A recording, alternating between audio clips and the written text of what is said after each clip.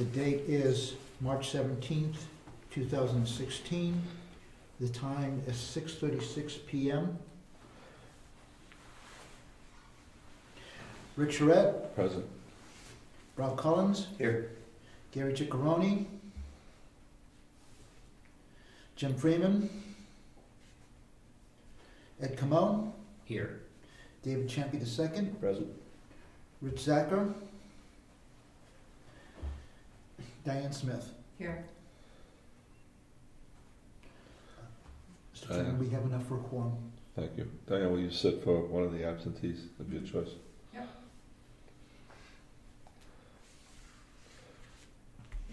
Public comments. They consider this the first meeting of the year after the town meeting? That I don't know, so. Okay, well, we have to nominate and elect the planning board chairman and vice chairman. Any nominations for chairman? Mr. Chairman, I nominate Rick Surrette for chairman. Second. Discussion. All in favor? Aye. Opposed? Accept the nomination. Is that how it goes? Sure. I mean, I don't know. I mean, you might want to ask if there are other nominations. Or maybe you did. Did he? I didn't. So I think normally you'd give everyone that wants to throw their hat in the ring, or anyone who gets somebody who wants to throw somebody else's hat in the ring, get everyone Okay. together, So, and then we would have a vote. so nomination for Rick Surrette is accepted. Are there any other nominations for chairman?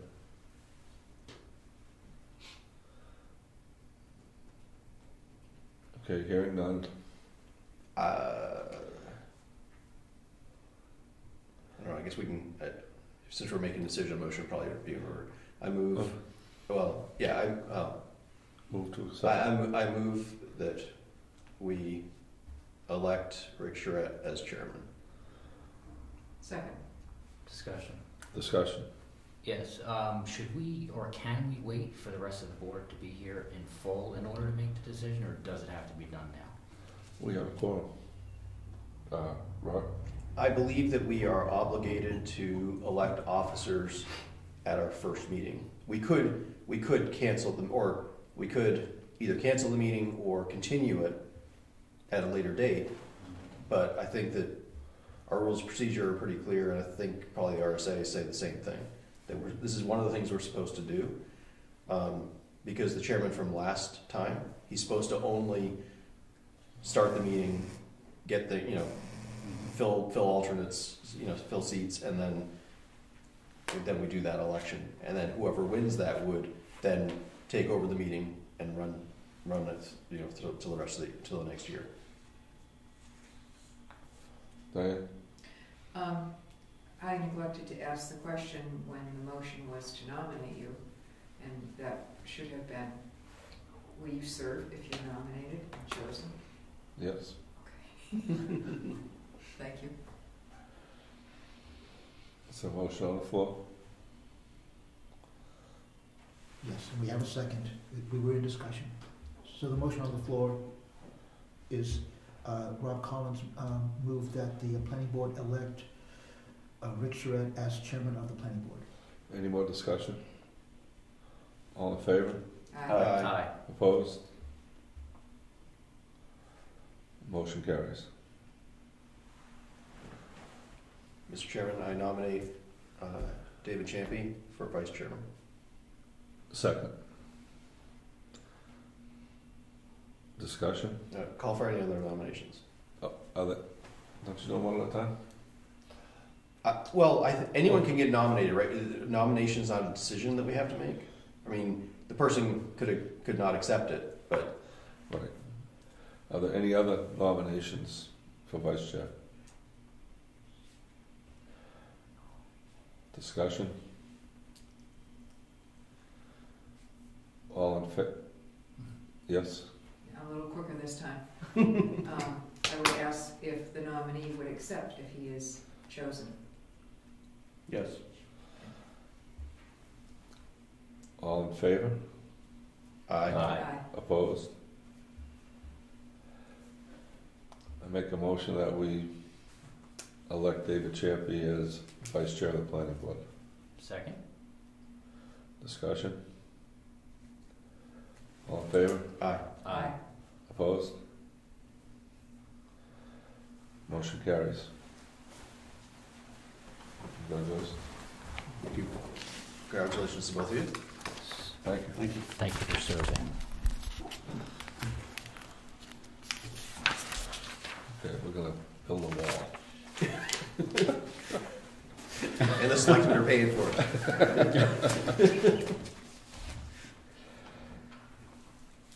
Announcements, correspondence, and mail. The easy one first. Town and Country is here. Town and City. If anybody is interested in checking out this magazine, it will be in the room with the church.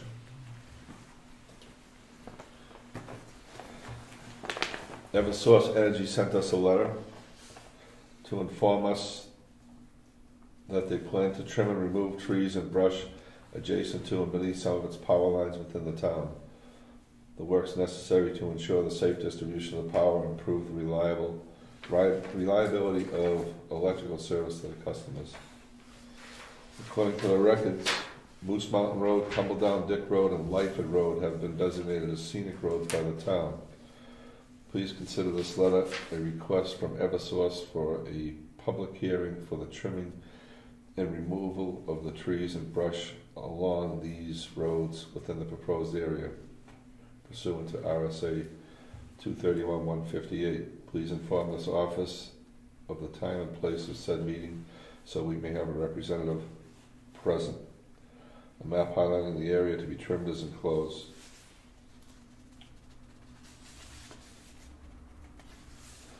And then there's another note in here that tells that all works performed in accordance with accepted arboricultural standards, Lewis Tree Service. And there's a schedule, identification of the trees, and the areas are marked out on maps. Do we need to schedule a public hearing for this? Yes. Because it's utilities? Because it's the scenic roads, I think we're required, before any trimming is done, we're required to do a public hearing, whether it's the road agent or something like that, I believe. They reference the RSA, I guess we can pull that up. 231:158. Is it just on the road? Ed, what's the date on that? January 20th. Yeah, 231:158 is effective designation as scenic Mailed March roads. 7th.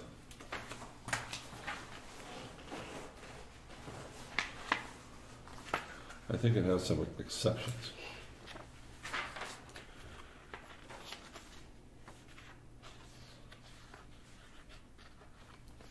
They have highlighted here Tumbledown Dick Road, and Moose Mountain Road. Another page for life. Next page. So this is related to work on scenic roads. I'm reading from 231:158, Roman numeral 2.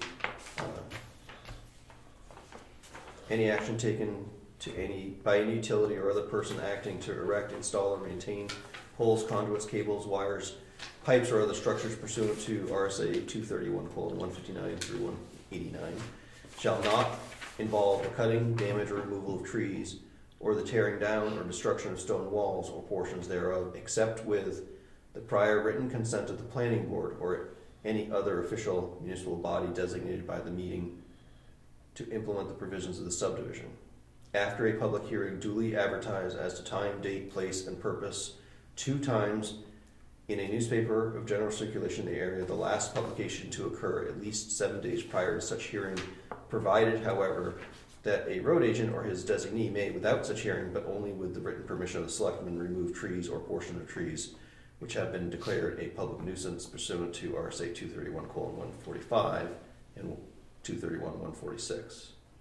When such trees or portions of such trees pose an imminent threat, blah, blah, blah, blah, blah. So this has,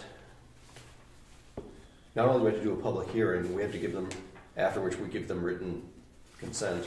Right. It looks like there are sort of unusual requirements for the public hearing. Normally, I think, George, correct me if I'm wrong, we normally would publish a public hearing once. Yes. So this says that we have to do it twice.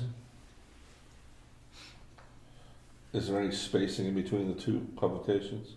It just, after a public hearing duly advertised as to time, date, place, and purpose, 2 times in a newspaper of general circulation in the area. The last publication to occur at least 7 days prior to such hearing. Okay, so we need to set up a public hearing for the Eversource trimming. And George, that will need to be 2 notifications, 2 separate times. Correct me if I'm wrong, Rob, we have to put the same notice in the paper on 2 different days. That sounds like what we gotta do. So they could be in a row, right? Yeah, if we want to, I mean...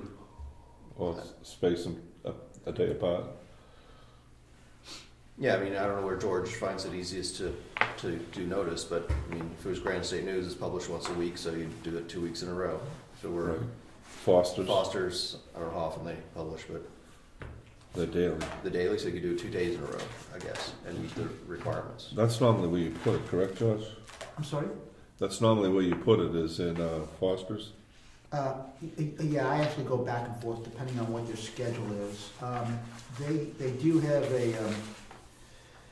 a particular schedule, well, at least we have it in the rules of procedure as far as what their times are, and they're different for both of those newspapers.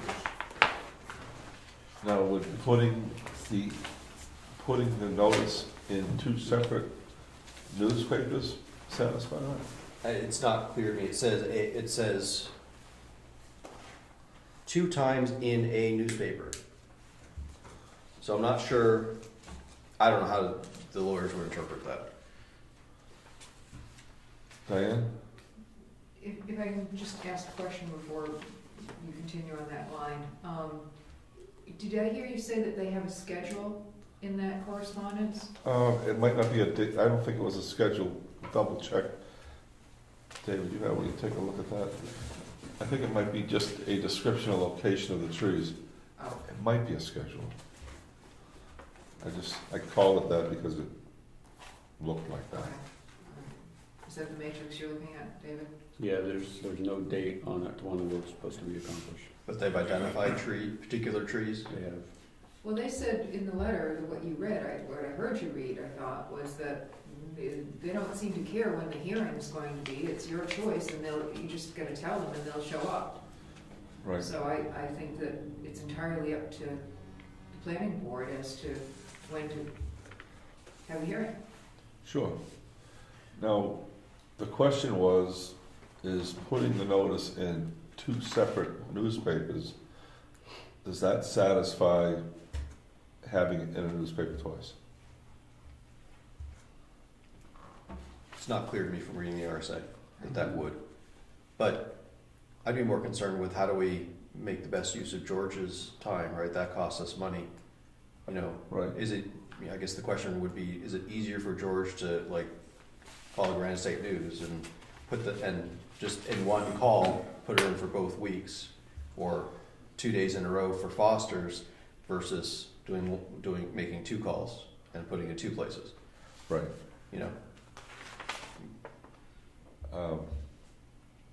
So it'd be more time-wise cost effective to make 1 call.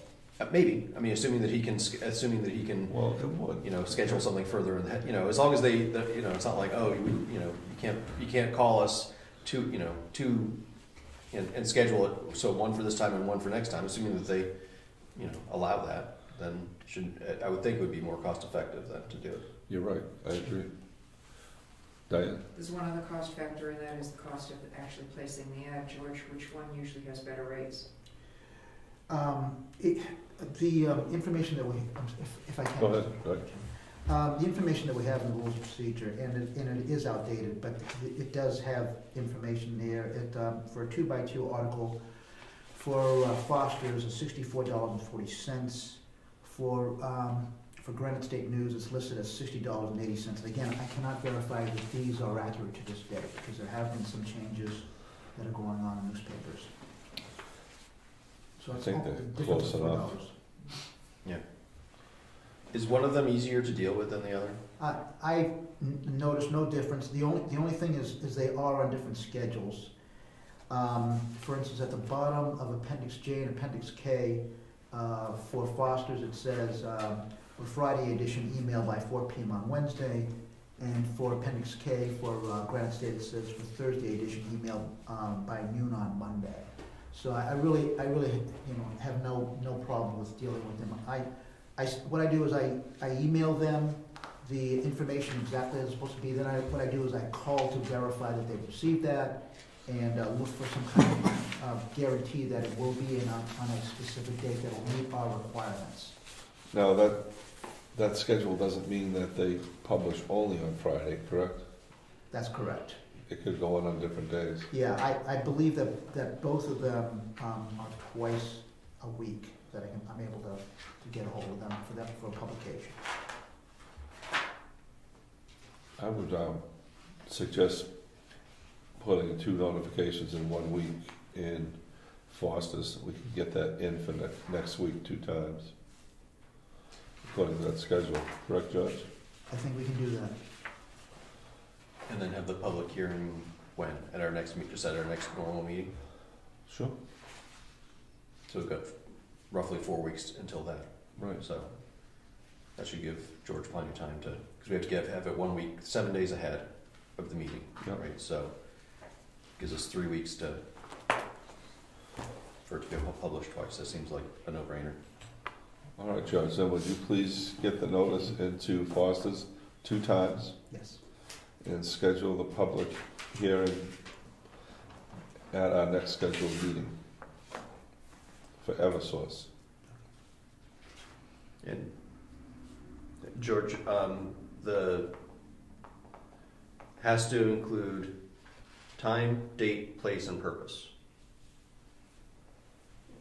according to 231:158, Roman numeral 2. Did you want this? No, Page 172. Okay, I just want to make sure I'm understanding of that. As far as the date, are they talking about the date of the public hearing or the date when the trees are supposed to be trimmed? Because we really don't. Date of you're noticing the public hearing. Okay. All right. So I think you would, in terms of be whatever the date is at 6:30. This address. Yes. And the purpose, I think you'd want to mention the 3 roads, that they're scenic roads, and that whoever it is, Eversource wants to trim some trees. Some of them are really asking for power lines to be taken down. They're hanging over them. Life Road. One on Governor's Road. Pretty bad. Yeah, Diane, they're detailed enough in this that they actually list the species of tree and exactly why they're taking it down too. I wasn't gonna ask that, but I was wondering about that. I think I beat you to the punch. Yes. So is George also going to notify Eversource of the date and of the hearing? Yeah. Did they ask to be notified? I think they did. I think That's the way I understood it too, Mr. Chairman.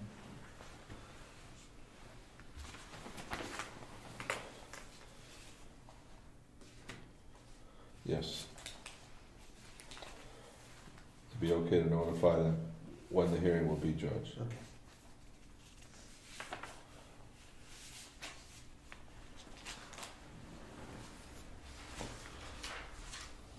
We okay with that? Yes, sir. Any more discussion on Eversource? Let's review our minutes from February 18th. I'm sorry, was that the end of the correspondence? Yes.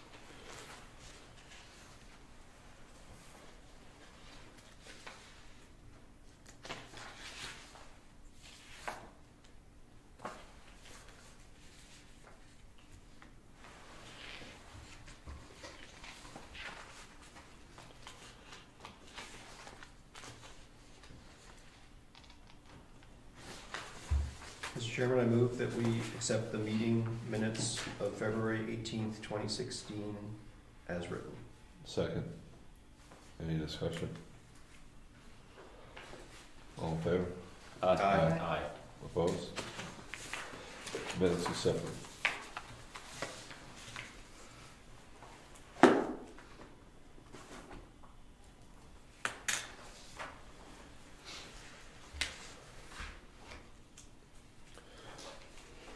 New business.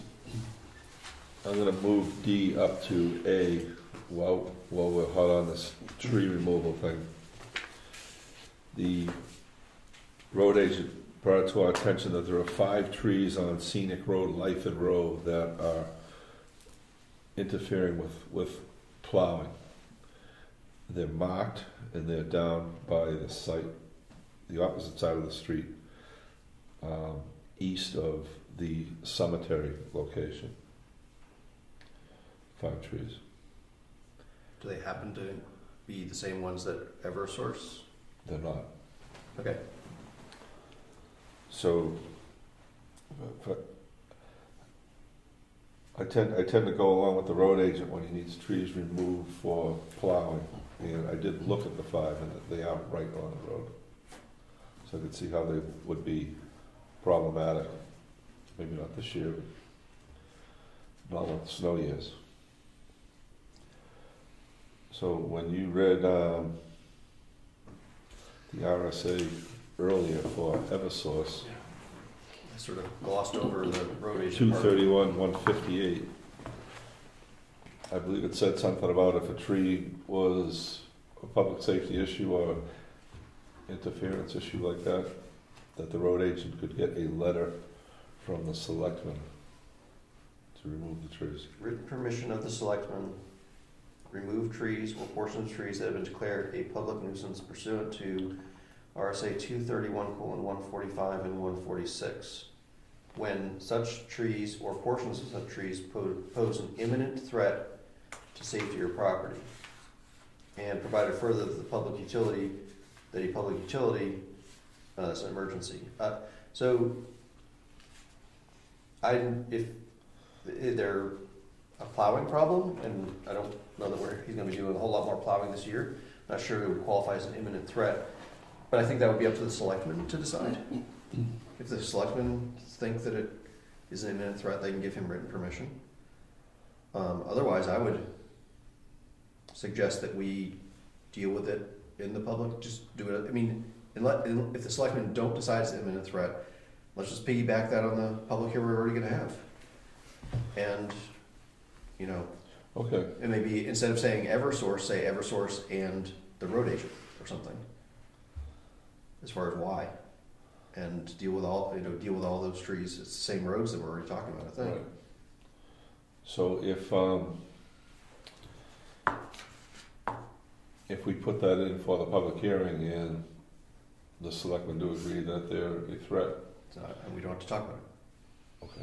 Right? If they give written permission prior to that, we don't have to deal with it. If they don't, then we do. And it costs us no more. That makes sense. Any discussion on this? Judge, will you add the road agent to that public hearing? Yes.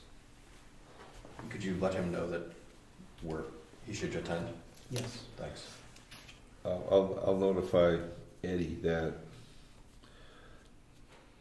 he's on for the public hearing, and if it's safety, he gets a letter from the selectmen, which is fine. You might, if I you think talk I recall we handled it the last time this happened on a scenic road, which again was Lyford Road. We made a decision here. Was it a year ago, 2 years ago? Does anyone remember? I don't know if it was to take the trees down. I thought it was trimming still. No, it was take them down.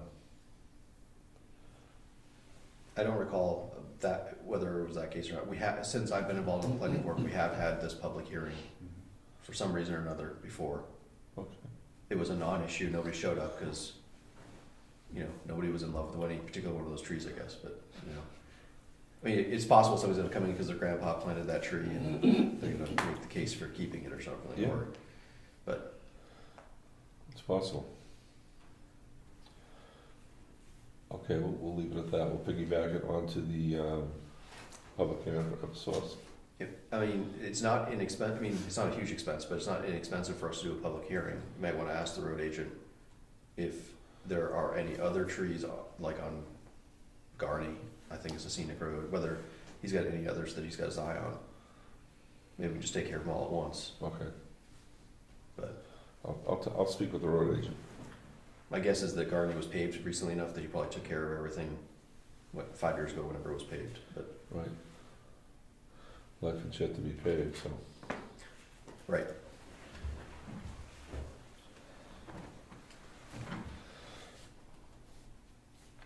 Okay.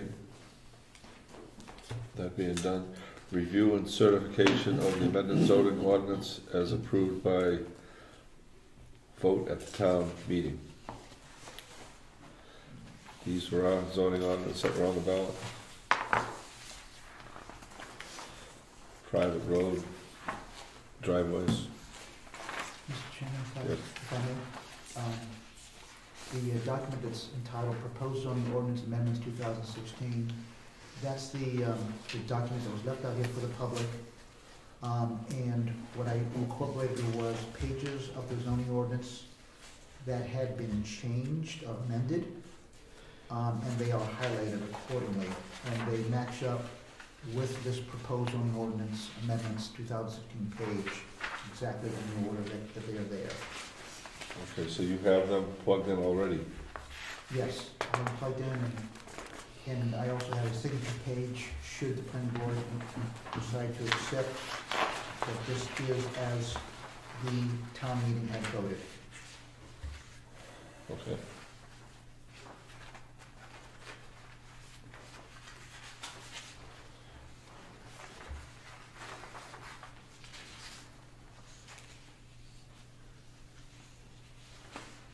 These all did pass, right?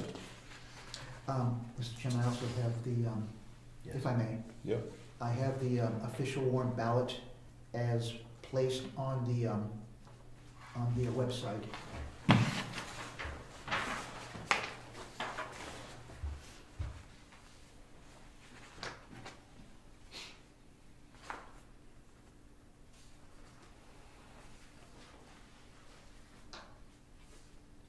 Thank you. Thank you. I put my hand up before George mentioned that last comment, and my question was going to be, these were the proposed, which he's provided as a handout, which we've gotten previously. And it just struck me that isn't the board more appropriately going to review what was on the warrant and certify that language as being, I've not been, I mean, I remember vaguely last year that you guys discussed this, but I don't remember the process.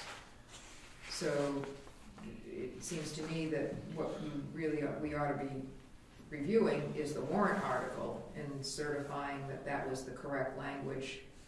Is that not correct? Or It looked correct to me. The warrant article, you mean the ballot, the question on the ballot? yeah, correct.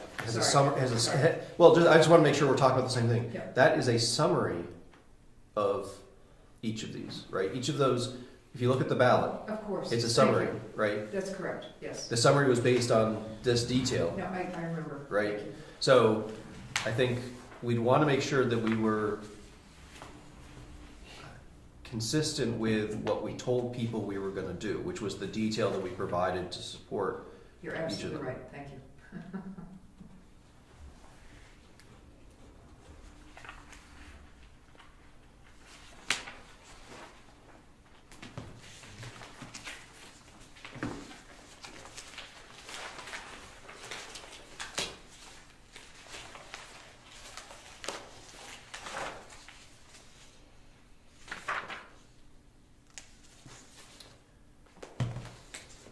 Mr. Chairman, may I comment? Yes.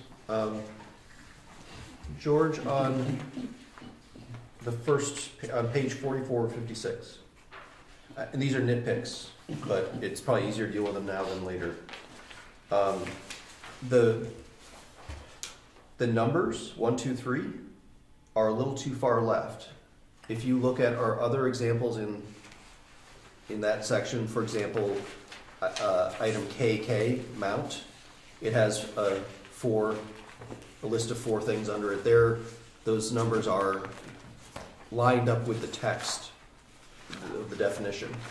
So formatting error. Yeah, so I mean, really minor, but it's a little too far to the left, right? It should be, the left side of the list should be even with the left side of the definition above. You mean this line? Yes, if you look at what we were handed out, those numbers are scooched a little to the left. At least that's what it looks like to me. And then on page 6 of 56, George, the H, it looks like there's a space in front of it. It's not lined up with the G above it. Right.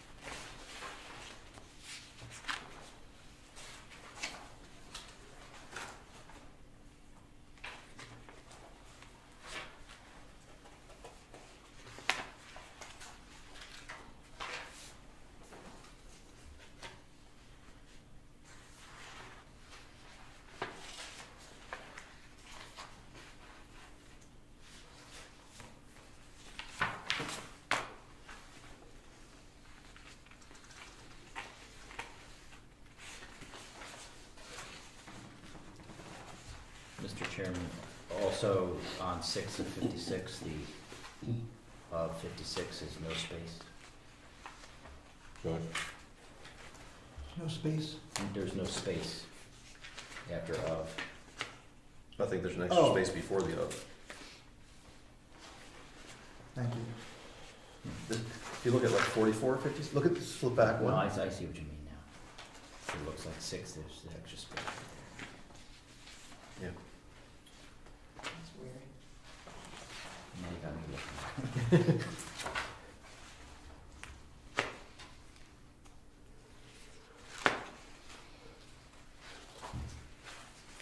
Well, the frontage, do you recall the body of water? Were we talking about being specific to Kingswood Lake? For frontage definition? No, I think we intentionally made frontage vague because if I recall, Diane's gonna correct me if I get this wrong, because she probably remembers. There are 2 places where we refer to frontage in the building lot requirements section. Right. And they specify more specifically which kind of frontage, whether it's on Kingswood Lake or on a road. Okay, So we can just leave it general there because it's always going to be qualified. right. So something more specific in the zoning. Yeah, probably find that pretty quickly, right? Building lot requirements is right up front.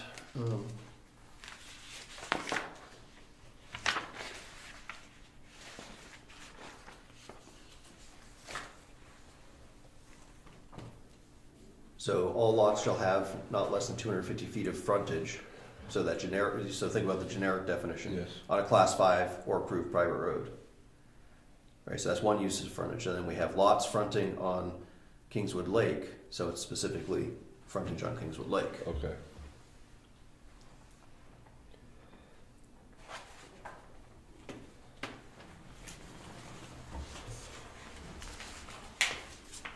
Could I have a motion to accept the amended zoning ordinance approved at the town meeting? Before we do that, Diane had her hand up. Oh. Yes. I had no correction to what Rob just said about the body of water, but I will add my 2 cents worth. My recollection is that we discussed that, when we discussed that, we looked it up, Webster's or there was some online dictionary defined it that way, and it was generic enough that seemed to be acceptable. Okay, So that was my 2 cents worth. thank you. You ready for a motion? Yes. Okay. I'm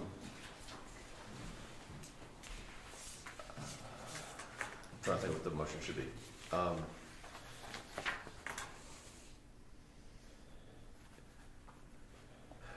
I move that we. I'm sorry, George. Do we certify, or we certify and then we send it to the town clerk for? That's not the certification. It's us. That's okay. Mr. Chairman, I move that we certify the amended zoning ordinance with the noted typographical corrections. A second. Discussion? All in favor? Aye. Aye. Opposed? Motion carries. Do we certify these, yes. Mr. Chairman, also I have the attached zoning ordinance with the corrections, the whole zoning ordinance with those corrections already in it, with, of course, with the exception of the typographical errors. And here is the page for certification. Okay.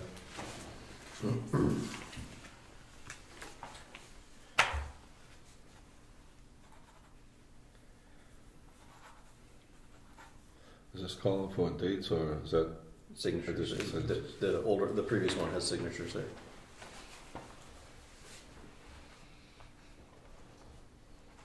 yes? May I ask that this revised document, when it's officially blessed, whatever the right word is, by the town clerk, then make its way onto the website, town website, The zoning ordinances are on the website, right? but the corrected version, Yes. or the newly adopted version. Is the adopted, it's not on there right now, right? No, because it hasn't been certified yet. Yeah. Okay, once we certify and the town clerk accepts, please put them on the website. Yes, sir. Thank you. Also, I mean, if you need me to, I will, but. No, Copies are but up. you are. yeah, so copies are supposed to go to the town clerk. Well, the town clerk has to put her signature on as well. And then town clerk gets a copy, OEP, Stratford Regional Planning Commission, and town council all get copies. Each of us needs a copy for our binders. And the town website, we just wanted to mention, has to get copies. Are there other places that George needs to send this? I'm not aware of any, but our rules of procedure actually lays out exactly what's supposed to happen. Hopefully it's aligned with what we just said. But.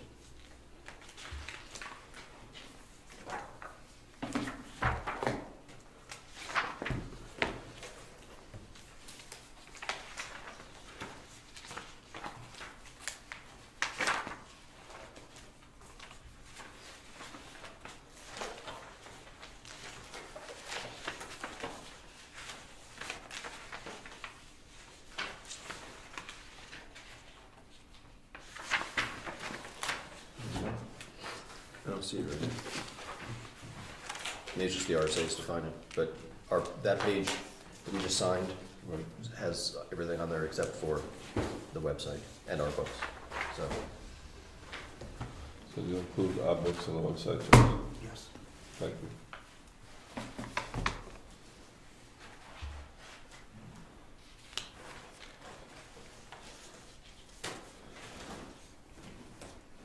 Home occupation.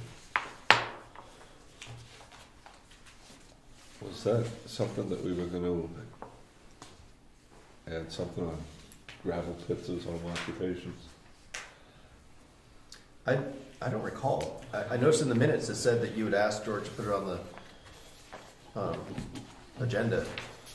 We were I recall it came up, but I just don't remember what the context was. We were talking about home occupations that many people have, and there are some exclusions to home occupations. We don't allow gas stations, auto repair, dog kennels.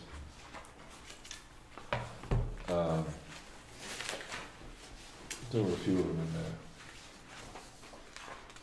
Fraternity or sorority houses, Yeah. and we were gonna add gravel pit.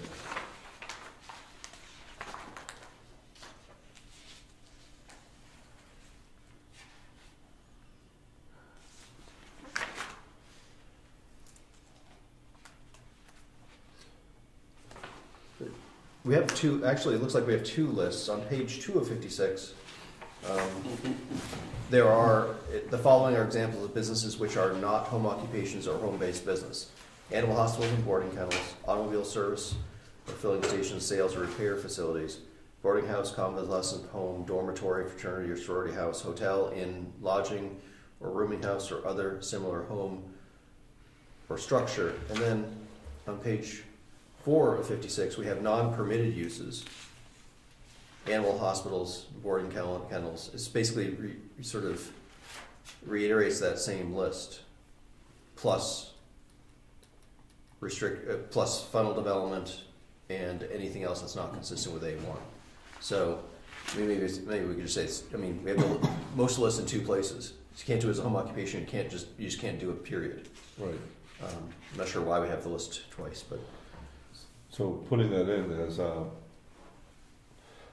allowing gravel pits as home occupation, that doesn't affect the gravel pits that we already have, correct? Well, anything we do can't affect something.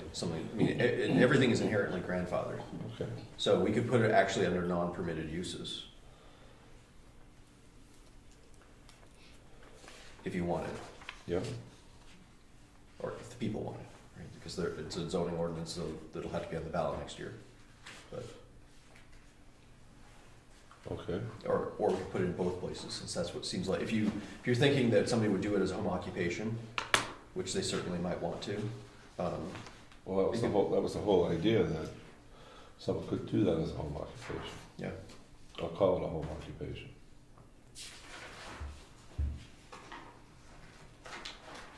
How could it be a home occupation though? Well, home occupation is an endeavor at home that has less than 4 employees. That's secondary to the primary use of either residential or agricultural. Or probably just residential, because it's home, right? So you could conceivably start a gravel pit in your backyard. Do that tomorrow. You can too. Yes. we have, so, why don't you want people to have gravel pits? And I'm just trying to drill down to, what is it specifically about that use that you don't like? Scarification of the land, environmental impact, noise, uncharacteristic of a historic and agricultural use of the town. So that last one we have under home occupation already, right? It's item 6. The residential agriculture character of the district shall be maintained. So can't have a home occupation that violates that already.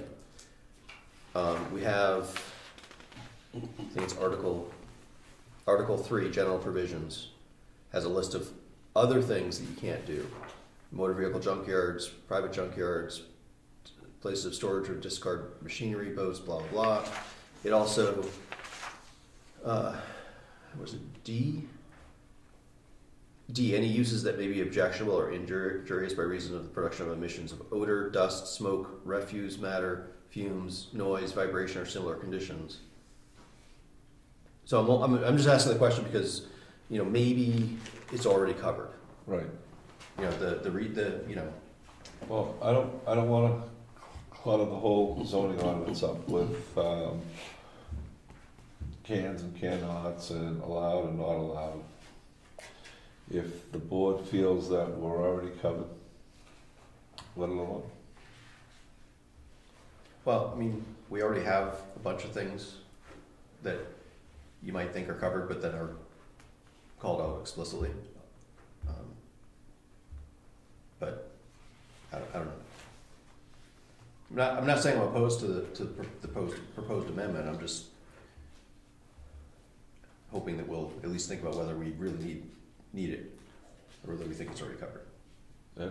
And I would also think that if the residents of Brookfield thought it so egregious that someone was going to have one, and they feared that to that great degree, that they would put in the warrant article. Because if you read the ordinance, it doesn't say you can't have one, but it basically says you still have to do certain things. So why would we be triggering a warrant article, not the public, if nobody said anything? That's my opinion. Yep. Dianne? I thought that in preparing for this meeting, I thought that I had run across something in our documentation, and I thought it was in the zoning, and I can't find it now, that speaks to excavations. But flipping through the book, we have the excavation regulations that have already been adopted. And the very first sentence says that under Chapter 155E, all mining and excavation operations obtain prior approval and permit from the local municipality in which the operation is to occur. So if anyone were to want to begin a new gravel pit or start mining for granite or whatever, they'd still have to come and go through the permitting process, presumably. And it's permitted, so they'll get a permit. Well, I'm not a quick enough reader to read through this whole section, and I don't remember what all the details were that, well, actually, there is a whole section here on planning board shall not grant a permit, and then it has A through I. So, I don't have a strong opinion one way or the other. I'm just pointing out that we already have a permitting process, which isn't to say that everyone who wants to do it would be permitted to do it. Okay. I would think, I would hope that's what the permitting process is for, is to screen them. But Dave? I agree that I feel that there's coverage with what we already have to not add more non-use for home occupation in our zoning. That seems to be the consensus. Well, I'd also point out, if you don't mind, just real quickly, somebody could have a gravel pit that doesn't make a lot of dust, that doesn't make a lot of noise, that doesn't create a giant scarred landscape, right? I think, and in the context of a home occupation, you'd sort of think of this is some guy's side thing, right? Or one of 5 jobs he's working or whatever. And, maybe it doesn't have a huge impact. But if we say you just can't do it, then that means that person can't do it, even if they would do it in such a way that it didn't bother their neighbors, which is really what the zoning's about, right? It's protecting the environment and not bothering your neighbors, right? And so, one other thought is that the permitting process shouldn't be arbitrary, right? It should be something objective, right? You don't want to. It's really bad. I think it's really bad when the people who happen to be sitting on the board at a given point in time have so much latitude that they can just decide they don't like somebody and therefore reject their permit application, right, or something like that. It should be based on the A through I criteria or whatever. It should be based on something that's part of the regulation that. Anyway, I think that if we don't want the home occupation to be abused, but if we can give the more latitude we can give people to be, assuming that they're going to be reasonable, Right. And we have something to do, have some way of saying that they're not being reasonable, and stop them. I'd be okay with leaving things the way they are. Any more discussion? Well, while we're on it, if you don't mind. Yep. So I would just question the list that we've got. Yeah, we just talked about briefly about adding another one. Should we remove any that are there? Right, or do we think that those are reasonable? Right, animal hospitals and boarding kennels. That's a subject for a different time. We're talking about gravel pits. Well, it says home occupation on the business. Yeah, if you don't want to talk about it, we can leave it for another time. But I don't think it's gonna be a long discussion. I just, that one, that one in particular, I'm not sure I understand why that's there. Well, let's talk about it. Which one? Kennels? Animal hospitals and boarding kennels.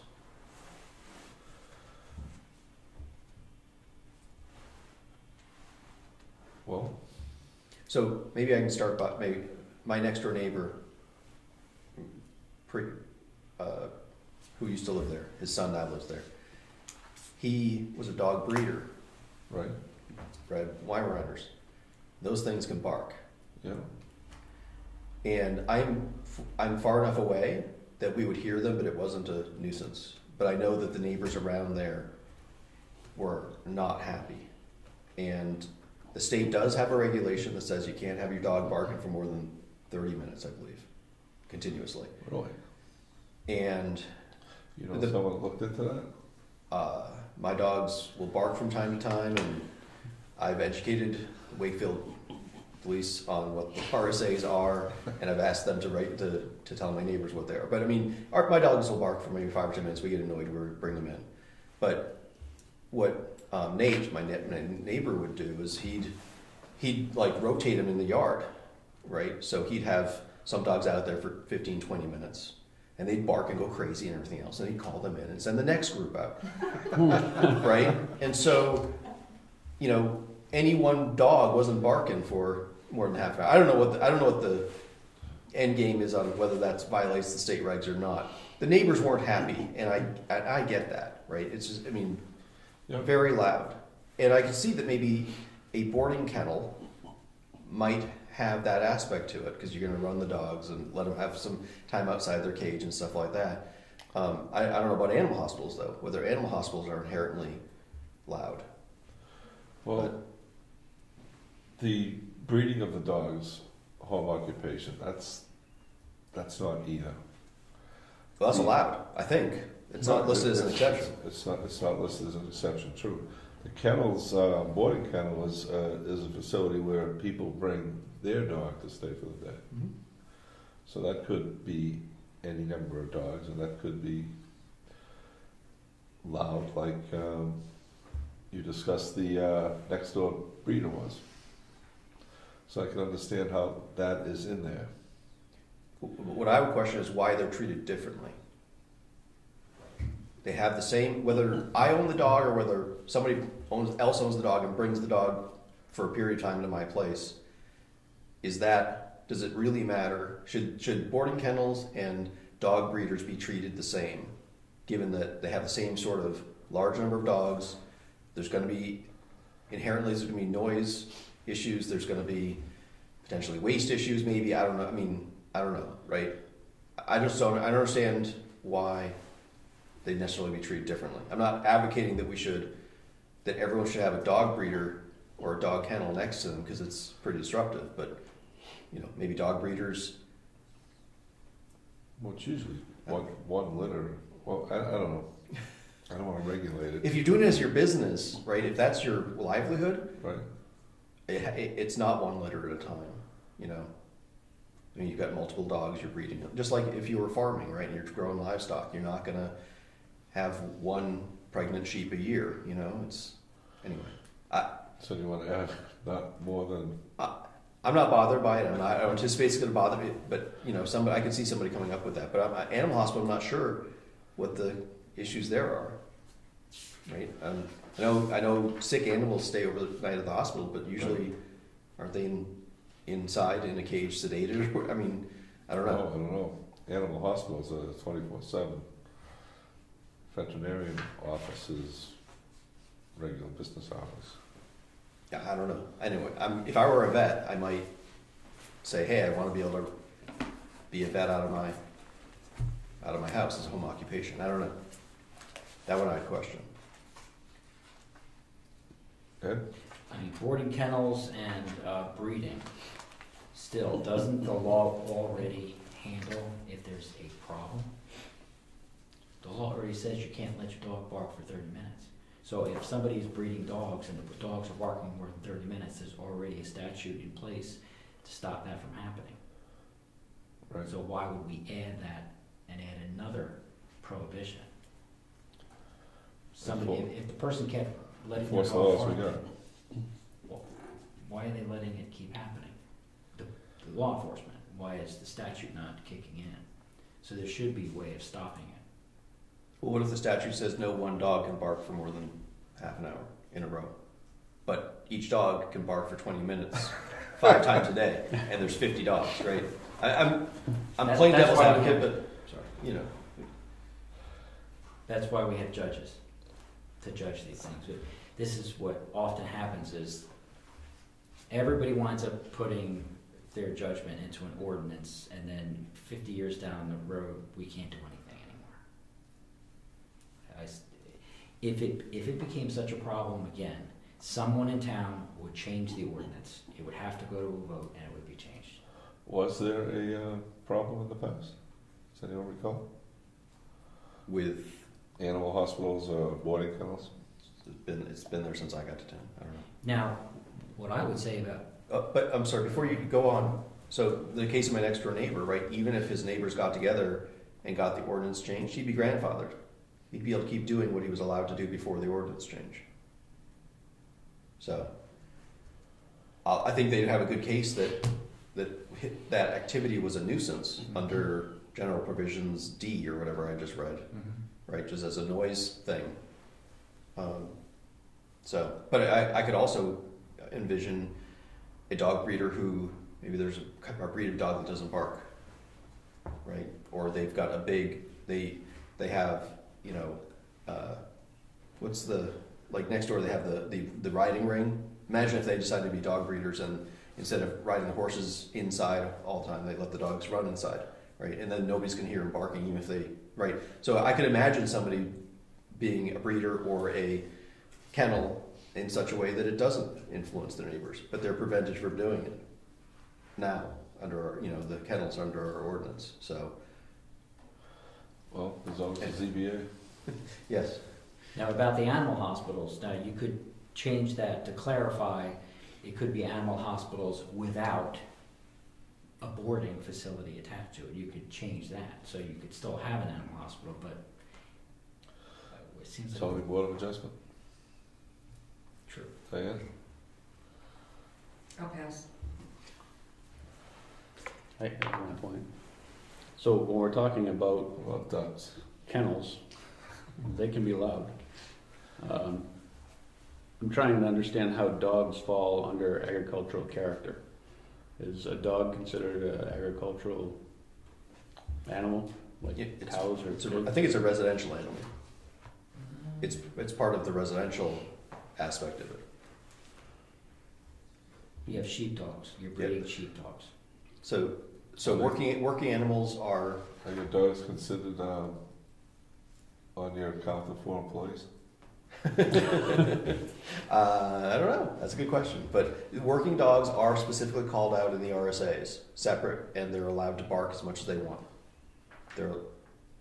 I swear to you, they are, if they're working dogs, whether they're a guard dog or like a herding dog, they're allowed to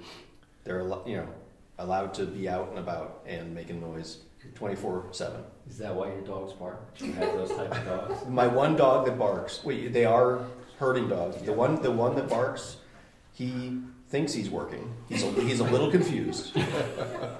He barks at the woods and the coyotes and stuff, right? So, and the light, the red light on the tower on top of the hill.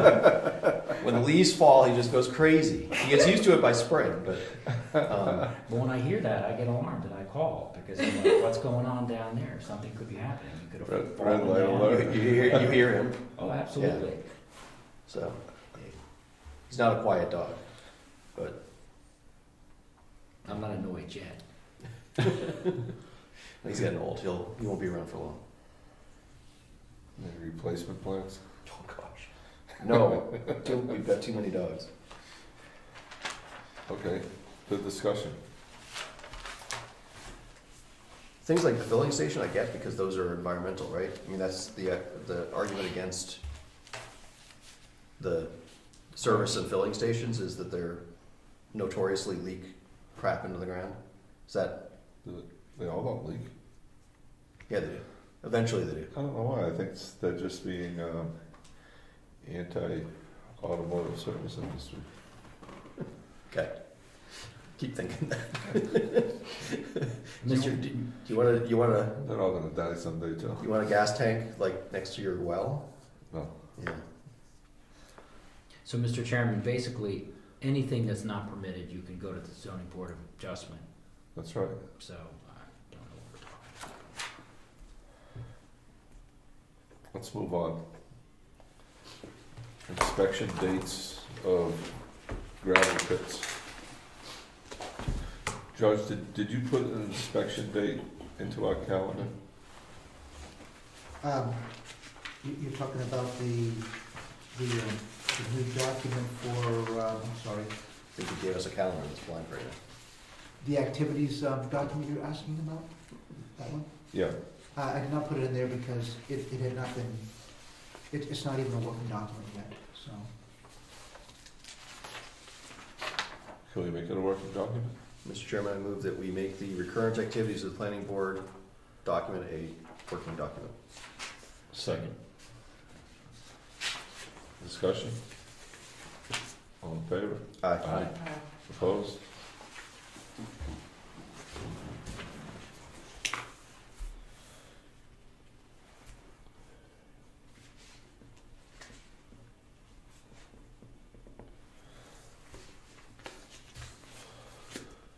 All right, these are reoccurring activities of the planning board. The first one we want to put on here is gravel pit inspection. Yes. Mr. Chairman, is there another way we could format this? There are things that may have to be done, you know, like on a calendar, or recurring every year. Right. Should we use a calendar as the format to show the date that has to be done, so it won't be missed? I think It's we just would an just idea. put which month, you know, June, we're gonna put on here, so I'm guessing something like June, you know, assign somebody to do the gravel pit inspections, and then August, you know, report to, you know, gravel pit inspection report or something like that. Right, And- these activities should relate to the planning board meeting of the month we want it done. That way we can assign it at the meeting. Comes up on the calendar. We assign it and it's reported back the next meeting. Yeah, I mean, this basically, I think George could take a look and say, oh, I'm doing the May agenda. Let me pull out the 3 things that on here, 2 things on here that are May, and then get them on the agenda, right? Right. And with the gravel pit, we may end up with 2 items, one for assigning somebody to do it, and another one for them to report back, right? So. True. So it's, Does that answer your question? I'm overthinking I'm always thinking graphic artist, so I'm always thinking, you know, I want to see a calendar, and I want to see a dot on June 2nd, but that's just me talking. This works too. so on the gravel pit inspection, some months are better than others. Like this month would be a bad month. There's a lot of mud out there. When you get into the summertime, a lot of foliage is in, so it's more difficult to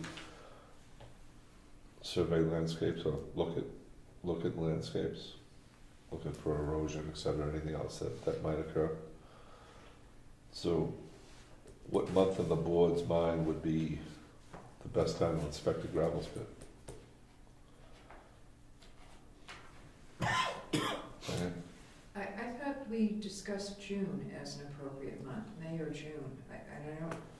I'd have to go back through my notes. I think Geary was advocating for that. If I recall, I think Eddie Nason mentioned June too. So maybe we assign it in May, Sign in May, and then get a report in July. report in June, or the third week. So we'll sign on the third week of May and get the report back the third week of June. Okay.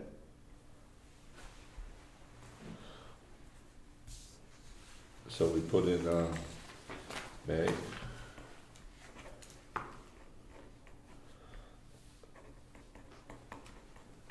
Assign gravel pit inspection.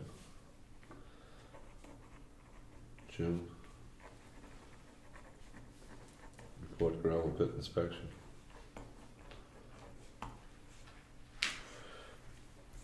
And what's the third column? Regulation. Is that like a reference to an RSA that causes us to want to do that? I was thinking, the reason I used the word regulation instead of RSA is something we may not put on this list are basically requirements that we have in our rules of procedure that may not be in the RSA, so. I just threw that in. So this should be an RSA, right? Yeah, it was 155. 155E. 92 or something. 155E.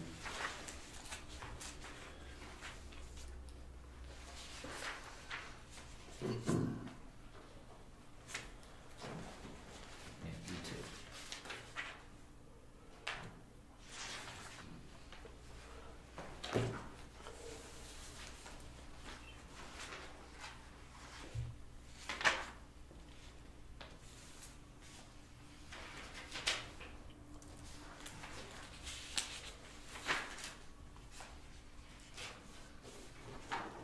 document says 155E. I just want to, that might be enough.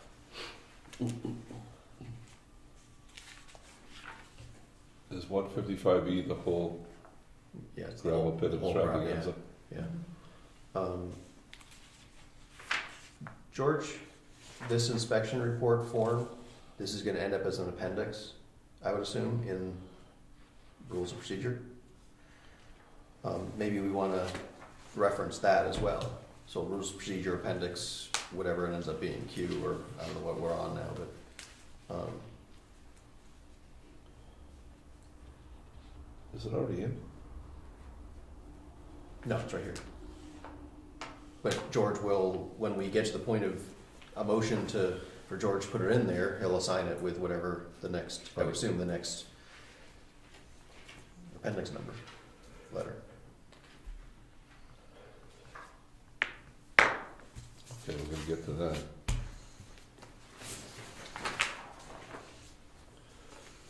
So George, will you fill in the assigned gravel pit inspection and report gravel pit inspection for May and June Yes. on the recurrent activities of the planning board? Yes. Bring that up again next meeting. Yes. Okay. Old business. Gravel pit inspection form. You're already on it, right? I'm there, man. Okay. Mr. Chairman, our minutes that we just approved did have a list of things that we'd asked, what the form looked like before. All taken out of 55E, right?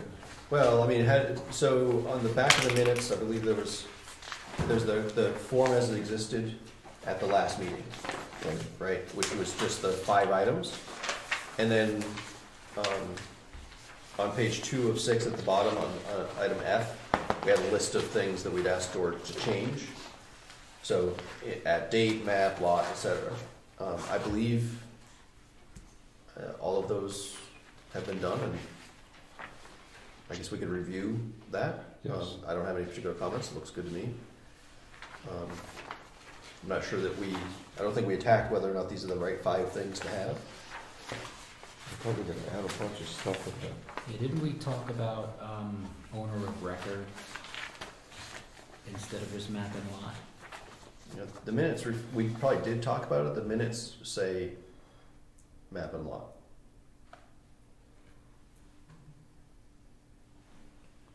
But that leads directly to who the owner is.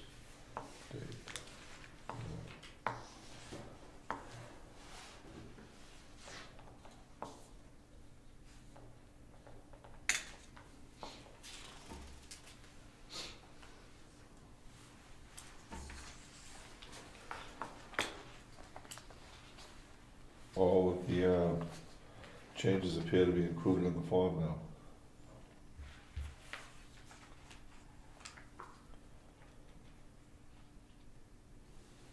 Mr. Chairman, Yes.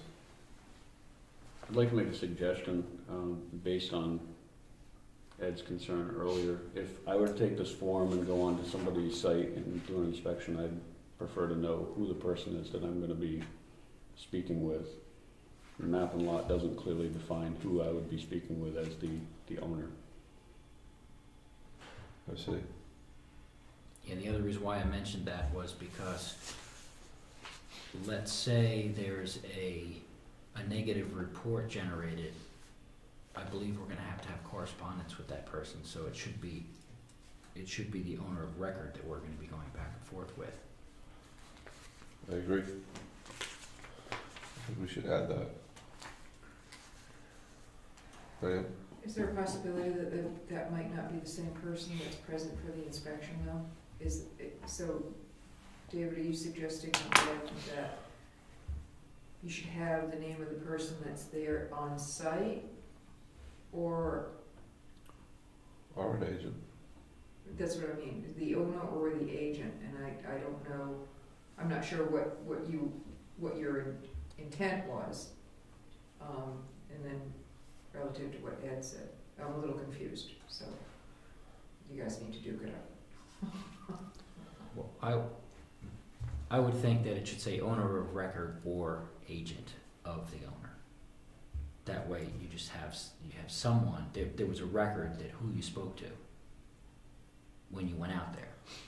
Like if the person that owns the gravel pit is somewhere in Massachusetts, but he's got somebody or she's got somebody working at the pit, then that person has the authority to speak for the owner in record, I would think. I don't know if agent is the right word. Is it? Yeah. So, we should put that line right above inspectors. Owner/agent underneath map and lot. It's just a fill in. It's a place to fill it in. If there's nobody there, then it's blank. So also before you just remember I think the process is going to be that you got to call somebody, you got to contact somebody, and arrange for access. But that's not what this is. This is the report that you're going to file. So there's other legwork that you got to do. You know. So will that go on the calendar? Notify owner? May. Well, I would think our rules of procedure, probably better on the rules of procedure if we had a procedure for this. Right. You know, so somebody gets assigned this, they can go and see what they're supposed to do. Oh, I've got to find who it is, who contact the owner, get access, fill out the report, right? And I don't think our rules of procedure really say anything about that right now. So currently, there's nothing in the rules and procedure about gravel pit inspections, right? Not as far as I know. Is there anything in the rules of procedures saying that the gravel pits that we have to have a record that it's a gravel pit? Who owns it? We have the permit. We have the On the permit it does, but, we have a document that defines that permitting process. So presumably somewhere George has some records that from some prior year that who these pit owners are and such. The reclamation plans, things like that. If I could answer that, Mr. Chairman? Yes. Yeah, those records, those reclamation plans and permits are actually located in the CEO's office in those files. Okay. And anyone who has such a excavation has to also apply yearly to the state too. Right. And that to the state, the yearly application is an intent to excavate or something like that? Yes, that's the way I understand it, yes. So if they do not intend to excavate that year, then I understand that they do not have to apply to the state. That's correct. Right, but that's abandoning their excavation and they lose their grandfathering. I don't think that is abandoning it. I think because there is, I'm just going by memory, but the way I understood it was that it's still regarded as a excavation site. It's just that they're not applying for excavating that particular year. But I could be wrong about that. Okay, so in the rules of procedure, it's pretty simple. All we need is a section that says gravel pit inspection, and planning board representatives will inspect gravel pits on a yearly basis. And this form becomes an appendix, right? Right?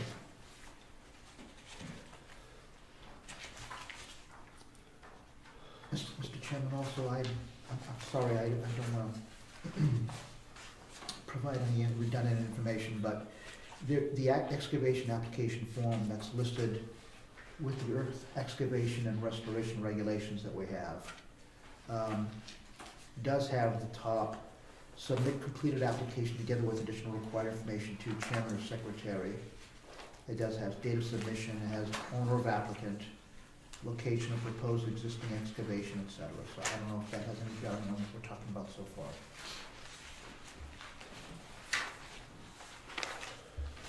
Let's add something into the rules of procedure for gravel pit inspection.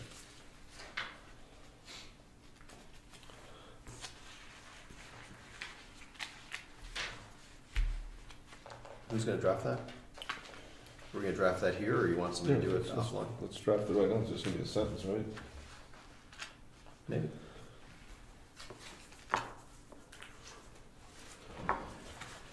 Gravel, the section of the rules of procedure, George, would be gravel pit inspection.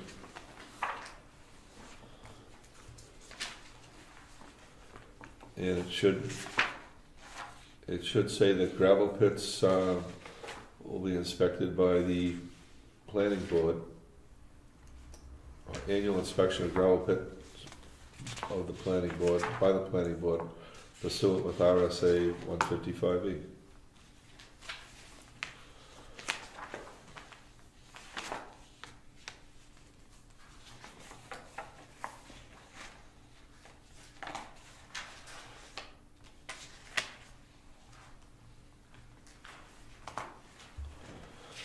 Where do you want to put that? The first part is like duties of the various officers and administrative assistant. Then we've got site visits, meetings,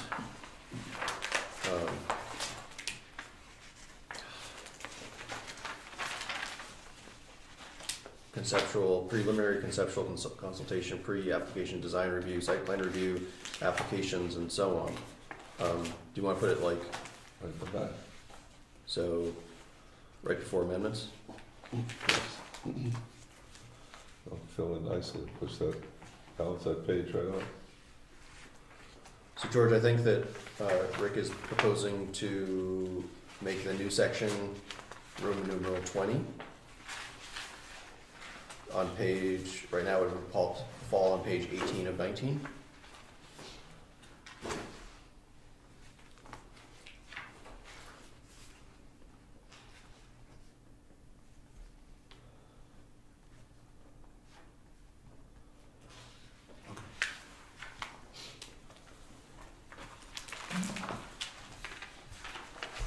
And then the one line, Judge, pursuant to RSA 155E. Do we have to reference the appendix? I think we should, say that, something to the effect of that annually, planning board does annual inspections of all active gravel pits, period, pursuant to 155E. And,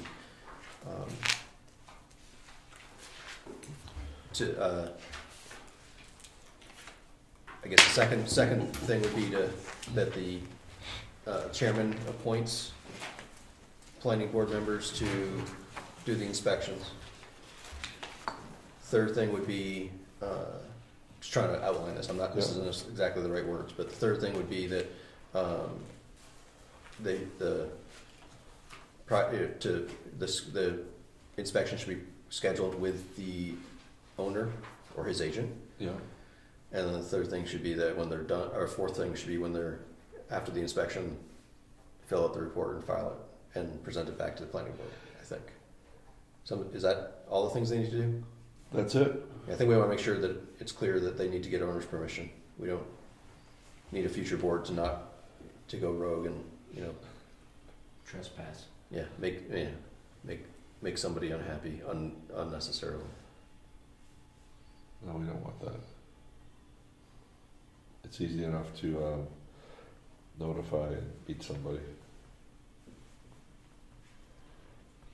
Yeah, then George, is that I think so, yes. do you need more guidance, or do you think you can wrap some better words around those ideas?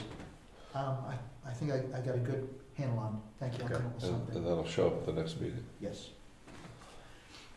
Should we? Mr. Chairman, should we do something like a notification, like when the date comes up, we send out a letter noticing when the inspection's going to be done? Yeah, I Like think kind of so. a contact, but in writing.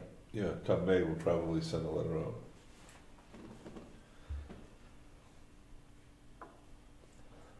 Just when we schedule the appointment. Well, if you want the letter to be part of the procedure, you should add that as one of the items that George is gonna write up there, right? Provide notice and then get in touch with them to schedule the exact date and time, right? That way, if for instance, we notice somebody, no one returns any mail to us, then we have something to stand on if we have to go in another direction. Okay, it's going to notify that there's going to be an inspection of the pit on such and such a day, and then we send that out.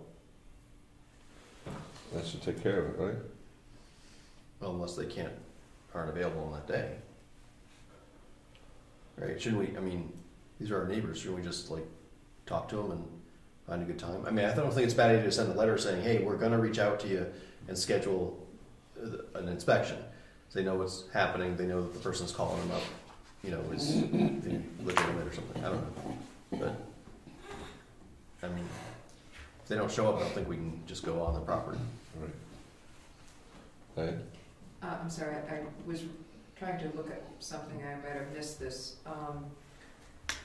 Is this activity going to be the planning board member who's assigned to do this work? Or is this the planning board that's going to be doing this work? I thought I heard initially that you'd appoint a planning board member and then basically it becomes that person's responsibility, and then just outlining what those steps are, is that correct? The chair will appoint 2 planning board to inspect the pits for that year. Okay.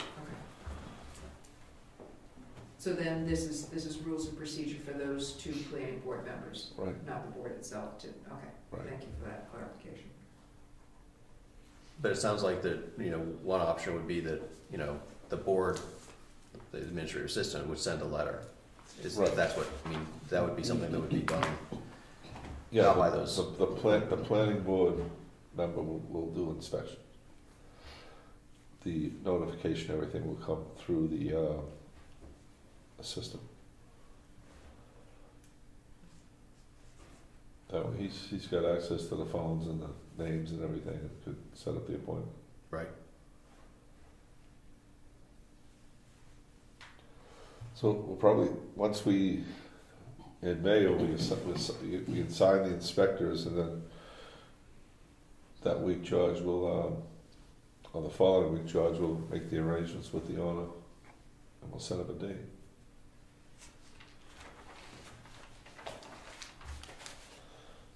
Should be pretty easy. Now, what do we do in the event that there is no response? This is just for the future. What happens if there is no response from someone? What's going to be our policy? I just heard someone say that if we don't hear anything back, we'll just go there and inspect it. I don't think we should be trespassing on someone's property. So I don't know how we'd handle that. I think we'd have to read 155E carefully and see if it tells us that we can go on their property if we, without their permission for this inspection. And if it comes up, worst case, we have to, call the attorney and ask what to do.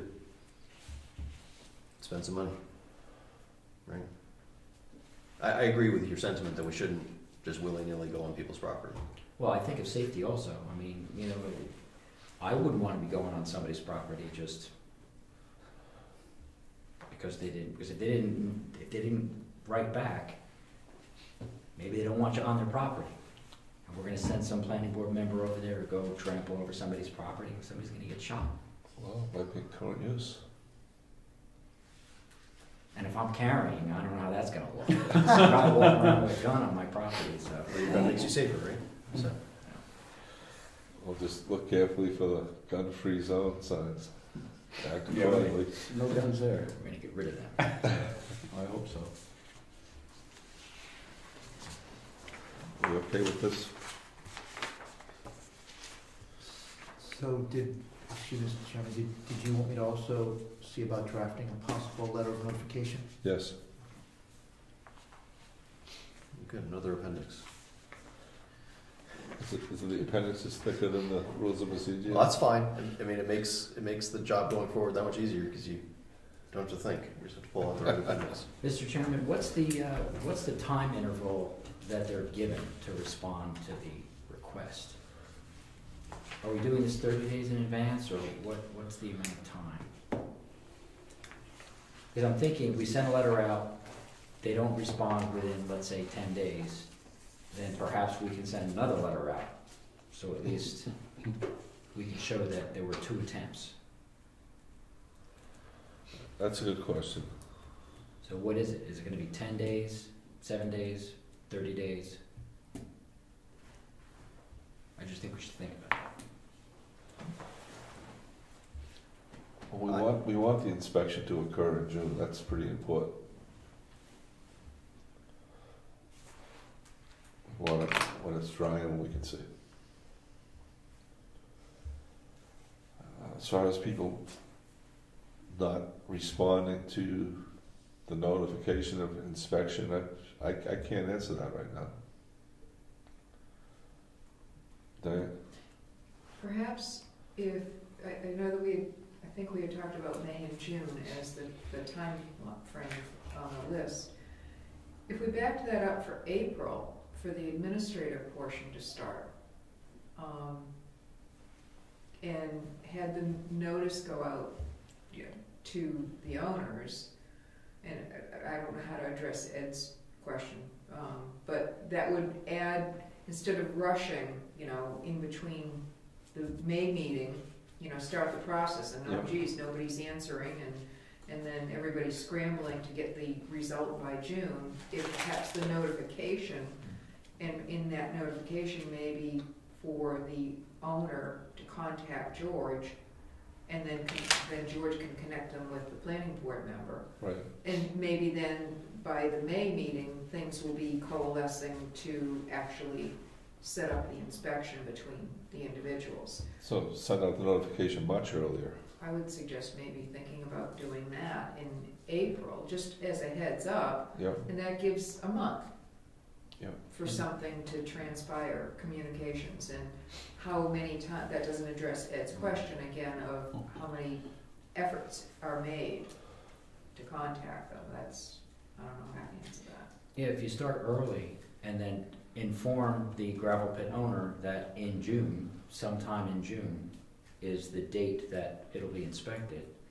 That way, if we started in April, if we just came up with that time period that they have to respond somehow, 7 to 10 days, or just so we can get 2 notices if we have to, Right. before June, well before it. That's probably a good idea, yeah.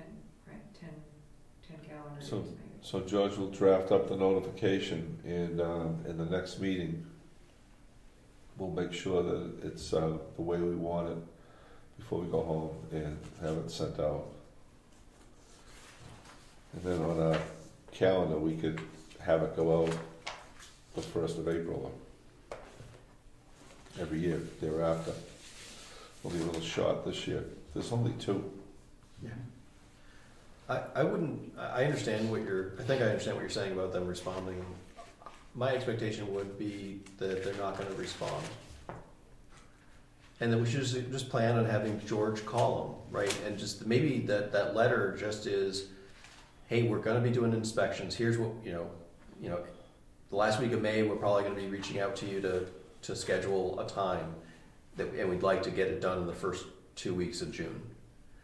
And please call George, please email George, whatever, but don't expect them to. But it'd be great if they could at least reach out to us and tell us what their phone number is, right? So George can get a hold of them easily or something like that. But I don't know that we have plenty of time if we can't get a hold of somebody. We would like to get it done in June, but if it doesn't get done in June, we could do it in October, right? True. If we needed to, right? It'll, maybe you'd be getting wet again, but, at least the leaves would be falling anyway. I mean, these are our neighbors. We're gonna get a hold of them, I think. And that said, it's always good to have this in writing and a procedure, even though, we'll now, in the next maybe 10, 20 years, we might be able to easily get an inspection, but I'm thinking of the future, when we're not here, we'll have that in there and then somebody can follow that, because the same people are not gonna be there. Yes, we could, as neighbors, just ask to inspect it, but I just think we should not rely on just, this is just the way we've always done it, and not have anything in writing.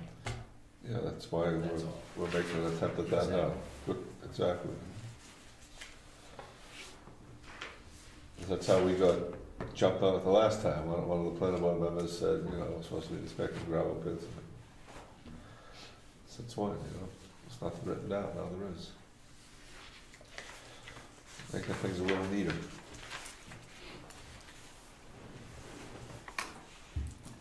Mr. Chairman, are you thinking that this schedule that we're putting together is another is that like an appendix on the rules of procedure? Is that another section in the rules of procedure? Have you thought about that? What you're thinking as far as how? No, I haven't. I was thinking of it more just as a reference document.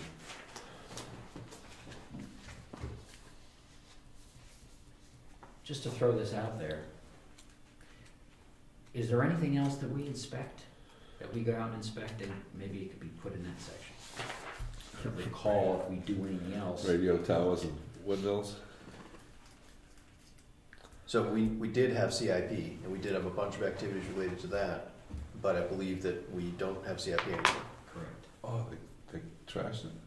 Oh, you weren't Where have you there? been, man?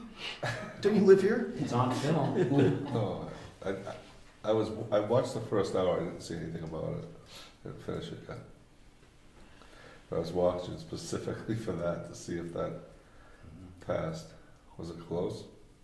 I don't remember. I don't remember what the vote was, but I don't think so. I don't remember what the vote was either, but people like to vote yes. I'm certain that they just went with the recommendation that it doesn't make any sense to do it, because we have so many different accounts that we use to do what we got to do.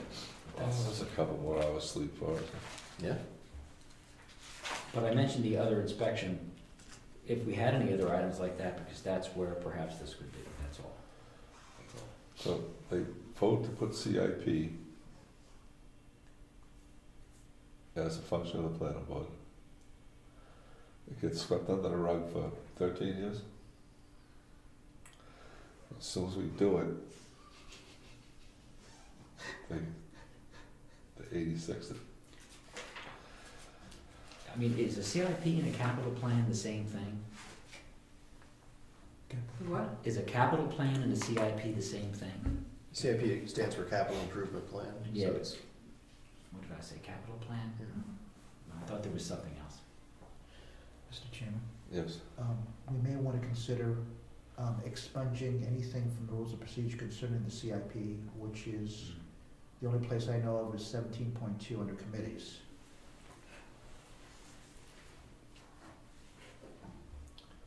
I have a motion to expunge CIP. Well, let's take a look at what it says, because it might be that it can.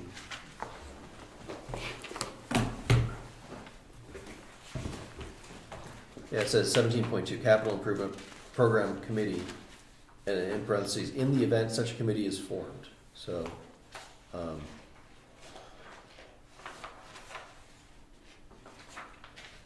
yeah, I mean, I guess we could get rid of it. I mean, it's probably gonna, probably 20 years before the voters try again. But Someone might read that. Let's get rid of it. so is there a motion? I second it. Was there a motion? Yes. Second. If it didn't get seconded already. Any discussion? Sponging elements of CIP. All in favor? Aye. Aye. Opposed?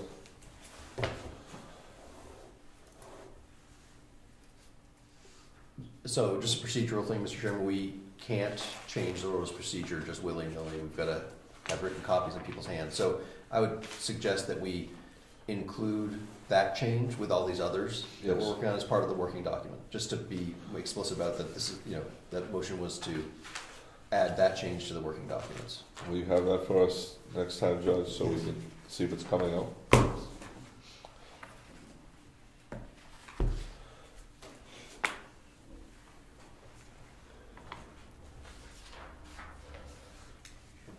Amending the rules of procedure about a notification form and other requirements.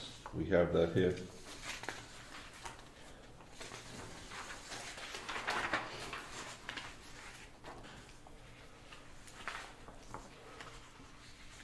George, we added the italicized.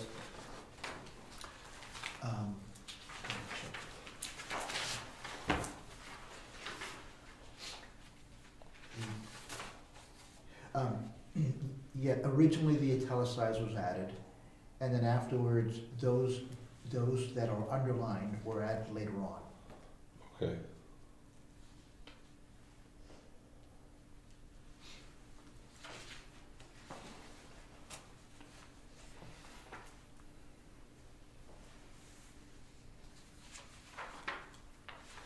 George, are you tracking all of these changes to the rules of procedure as one working document or several? No, this is one, I've always kept it, every time there is, in other words, I'm keeping the original documents, and every time our documents change, I'm keeping it in the computer. And then what happens is, also it's in the minutes too, because we keep the originals in there. So what happens is, this document has all the changes that are in there so far. I don't know if that answers your question. From a tracking and approval standpoint, are you keeping track of this as several working documents that are having No. changes to the rules of procedure, or just logically it's one working document? We just added another striking a paragraph related to CIP to that. Excellent question. Mr. Chairman, I'm sorry, I've been speaking without your permission, if I may. No, I'm listening. Each time the working document is amended, you'll notice at the top that what happens is the date itself will change. Yep. So this is the revised edition as of November 19th, 2015. Right. And we had previous ones that were submitted, had previous dates on them. So it's the same working document, but a different revision. The reason I was asking is because this one says gravel pit working document, or gravel pit inspection report working document. Yeah. And has a different date on it. I think that this is a change to ultimately, this will be a change to the rules of procedure. Yes. Right, so I guess I'm asking, are we tracking the gravel pit changes and the abutter notification changes sort of together, and we're gonna approve those all at once, or we're tracking them separately, and we'll just probably, to keep you sane, we'll approve them all at once? I've been okay, to answer that specific question. Okay, what I've been doing is excellent question. I've been for instance, this one that says a butter notification form and other requirements, it probably should not be called ROP working document, because you said there's more than one. This was the only one at that time, and that's why I did that. And its name should probably be changed, just so we don't have the problem that you just stated.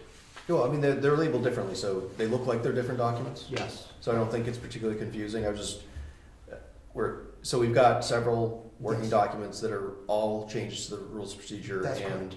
I think we've been holding on to this one, the abutter That's right. one, for a while, because there's a procedure that has to be followed, and a lot of trees have to be killed to change the rules of procedure, right? Yes. So we've been holding on to this one because we know it's not critical, and we've got other ones pending. And the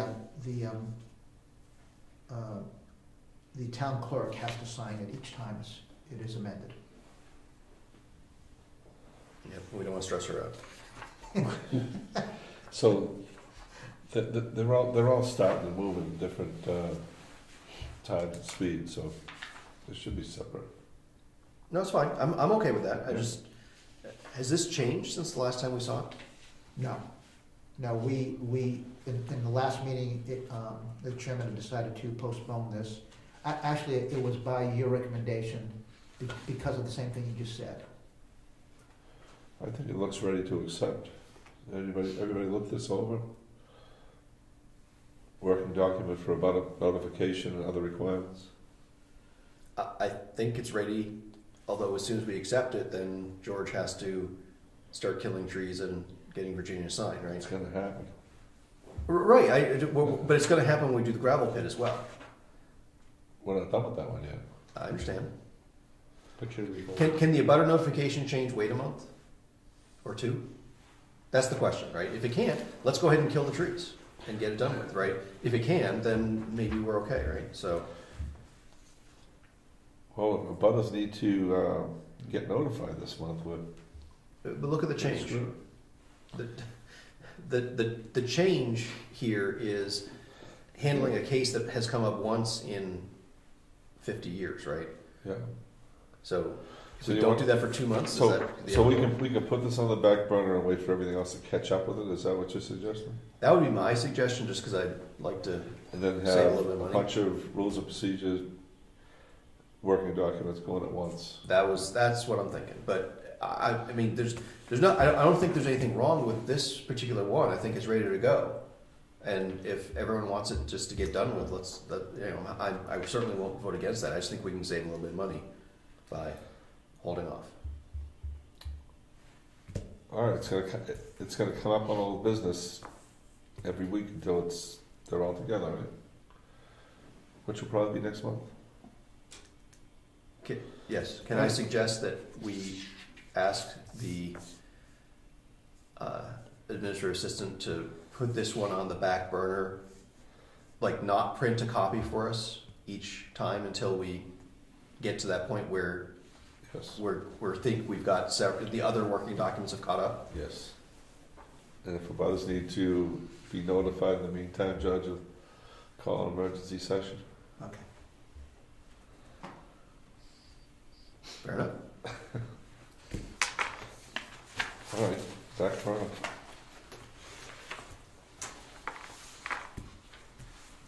So we covered abutter notification, gravel pit inspection, and reoccurring activities. Mr. Chairman, under reoccurring activities of the planning board, it's still in process, the review of the changes to the planning and zoning changes legislatively, so that's still in flux. So when should we let's put that on the schedule. It's not on there this time. Oh, you mean do you mean create a rules of procedure in order to do that? No, I was suggesting that we add an item to this page Okay. to remind us to do it at the very least. Mr. Chairman, when do the books actually come out? What date? It should be as soon as we receive the books. When did it come out? It seems like we just got that then. When did? I think it was January or December. Time goes by very fast.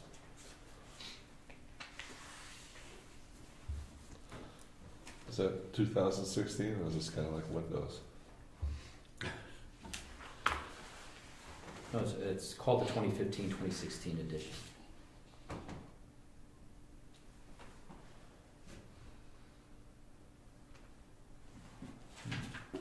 For some reason, I recollect it was January.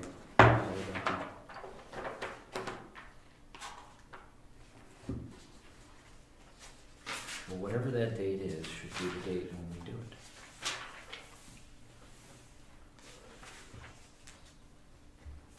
When do you stop making legislation? Session ends sometime the end of June. No, for last Oh, year. when Last does, year. Because if this is for for 2015, so presumably it was done at the end of 2015, so I think David's probably right, it probably came out in January, and that might be a good time to just at least get it on the calendar, on our calendar. I'm trying to think when we got the bill. We can figure that out, because that's the date that it would be. It can't be, you can't look at it when we stop creating legislation, because I don't know when the Office of Energy and Planning gets the books out. Well, the preface, page Roman numeral 3, it says, blah, blah, blah, with decision dates up through September 25th, 2015. And the preface is dated December 2015, so my guess would be that they're publishing in December, and we get it in, I think we probably got it in January.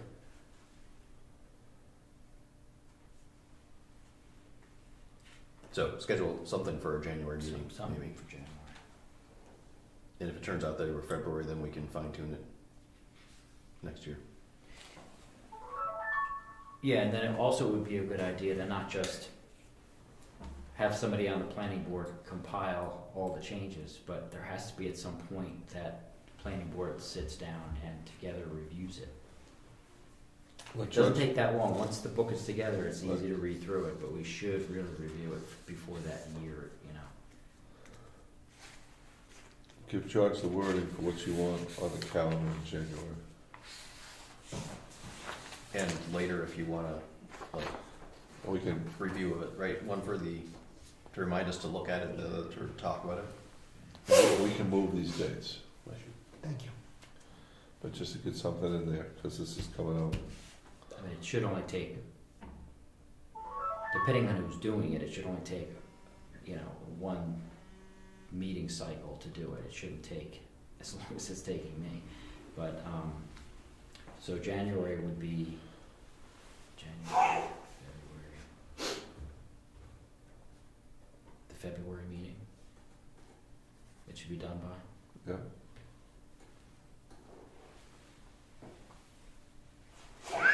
Excuse me. Now, Bless you. Thank you. I don't have it with me here, but I actually came up with a rules of procedure change that I had that I've written up, so it would go into the book somewhere. It basically says the format of it. Do you recall that I brought that?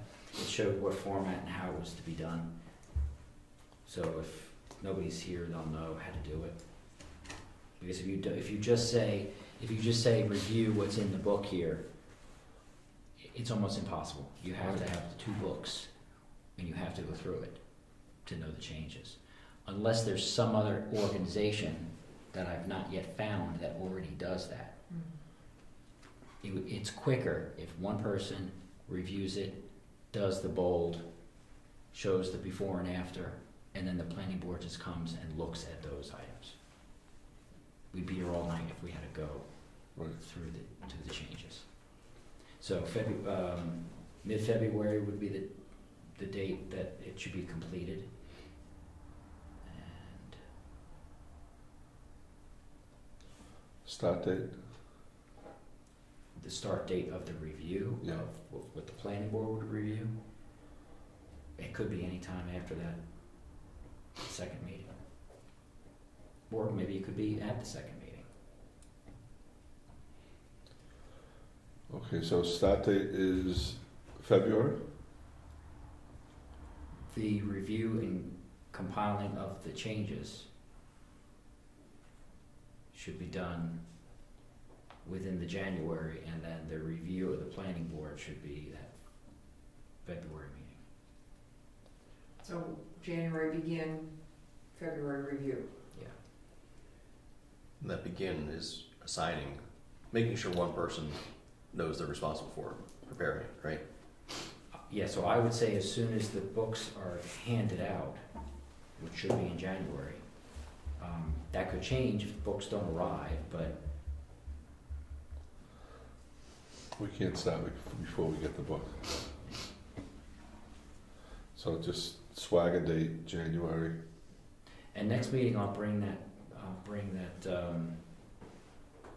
the insert for the rules of procedure that just say it needs to be done. Yeah, because we'll just adopt that as a working document. We'll go with these other ones. Okay. We return that to old business, George, for next time? Okay.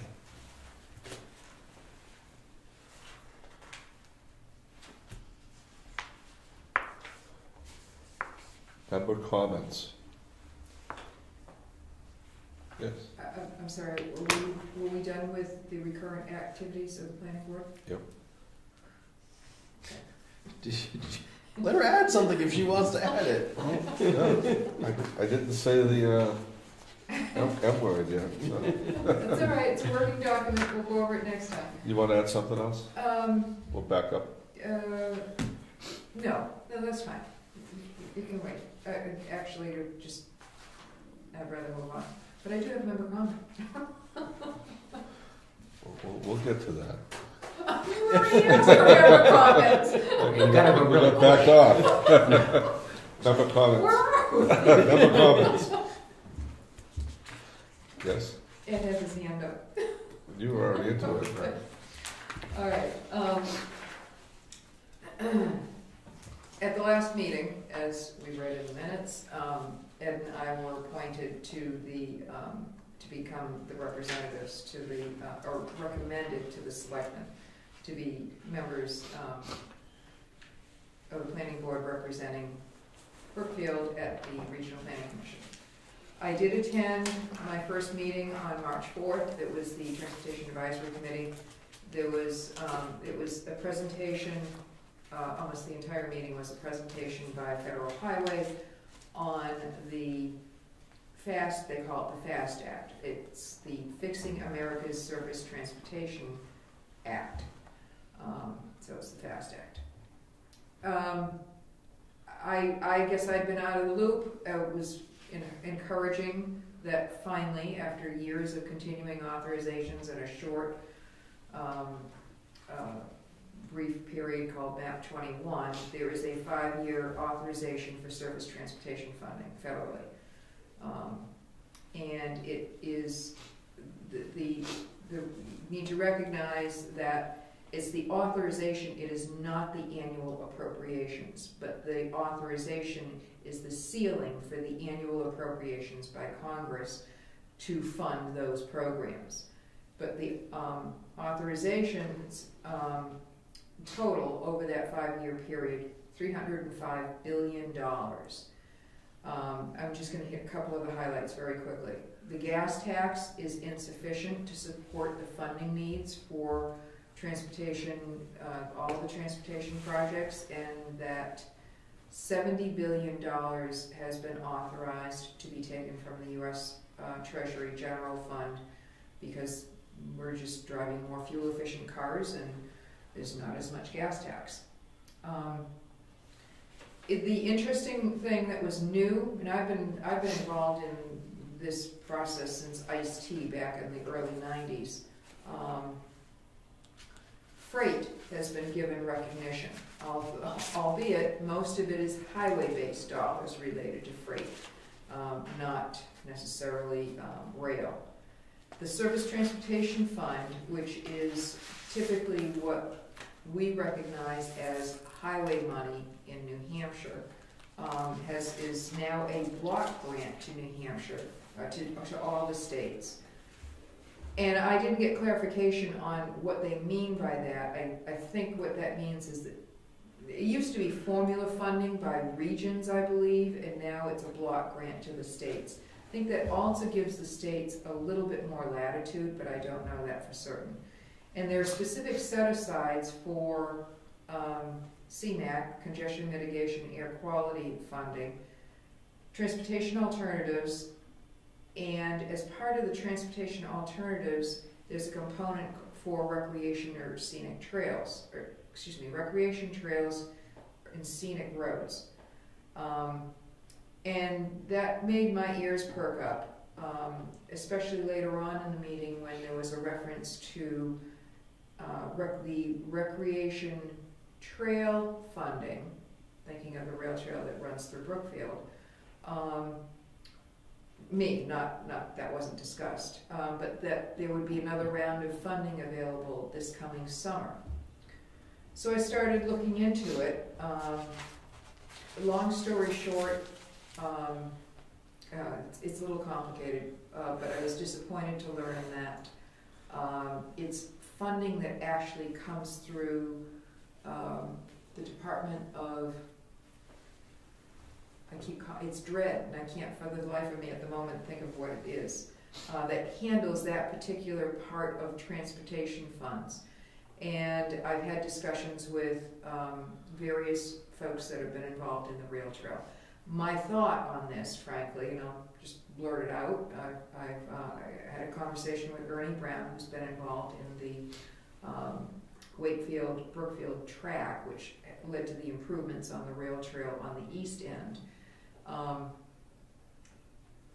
I had found it frustrating as a resident of Brookfield that I couldn't access the trail in the winter because there was no place to park my car. I had to go all the way down to Wakefield and ski all the way back to Clark Road and then a little bit further.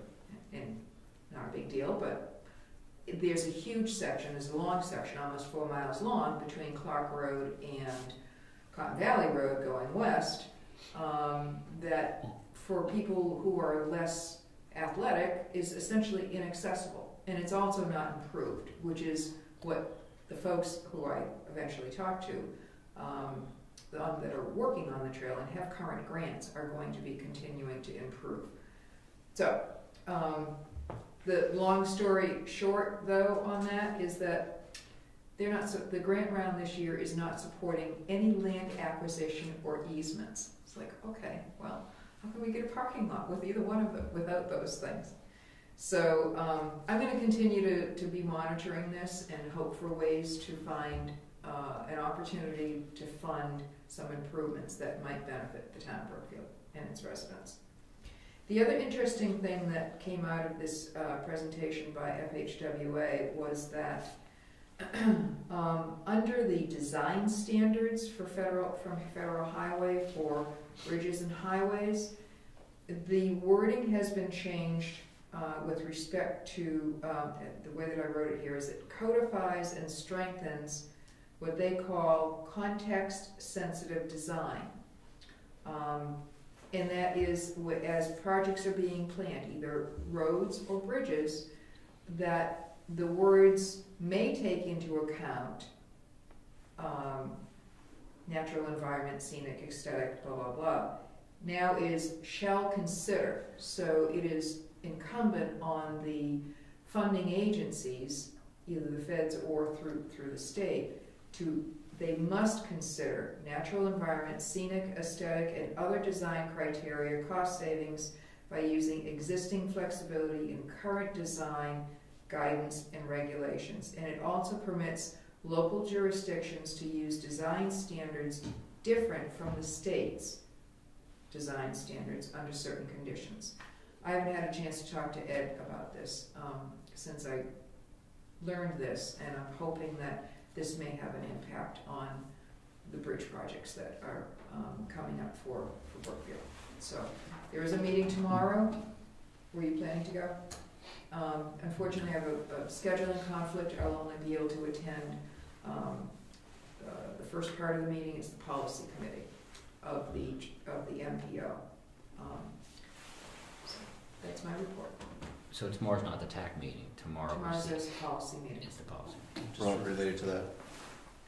Go So my knee-jerk reaction is to be appalled that they're carving out money for recreational trails when we've got bridges that are falling down. It's a small dollar amount.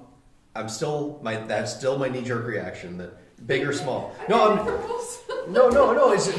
So my feedback to you as my representative would be that if you can ever express that, if you feel from talking to people that other people have that feeling as well, feel free to express that.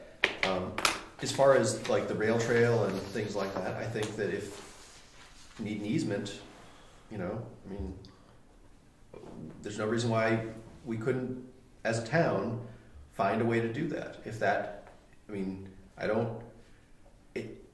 My knees were jerking over here. My knee-jerk reaction to that one is, why would we even worry about the feds or any grants with regard to getting somebody near the trail to cough up, a few square feet of land for a parking lot? Well, I was expecting to present this to the Board of Selectmen at the next meeting, and get the thought process going on that. And it very well may be that it might not require any additional outside funding. I don't know. But the commitment, as Ernie Brown and I talked about, would be who's going to plow it in the winter so that people can use it for cross-country skiing, but not so much that you have snowmobile trailers there. There's just, I'd like to begin the dialogue on that. Is that a snowmobile route? Yes. Mm-hmm. Oh, it is? Mm-hmm. Does it cross new land acquisitions? Interestingly, the land that is going to be the town's land is, you may or may not know that Pike Brook, and it's all swampy back in that area, but where the town property, at least the best I could judge when I went through there during a quiet spell in the winter, it appears that there is an ability from the town land to access without having to get your feet wet. There's a rise. There's a place where the rail trail goes through kind of a natural bridge, not bridge, if you will, but it's dry land from the rail trail. That would be south and west to the town property, and that eventually will be a great opportunity to access the trail. But somebody's going to have to build a road. Who's going to build a road down there? At any rate, I mean, there's all sorts of opportunities. But I was thinking of parking near the cemetery and skiing down. It doesn't have to be a paved road. Right, no, it doesn't. No, I mean, somebody'd have to clear the. I bushwhacked through there. There's no simple access right now. But the important point is that it doesn't require crossing the wetland. Good. And it's a I don't know, maybe 200 feet, 100 feet anyhow. Something to think about. The rail are those the same railroad tracks that cross Clark near the stream? Yes, that's the same. That's the rail trail. The rail trail is doesn't Ernie own? Does Ernie own that land?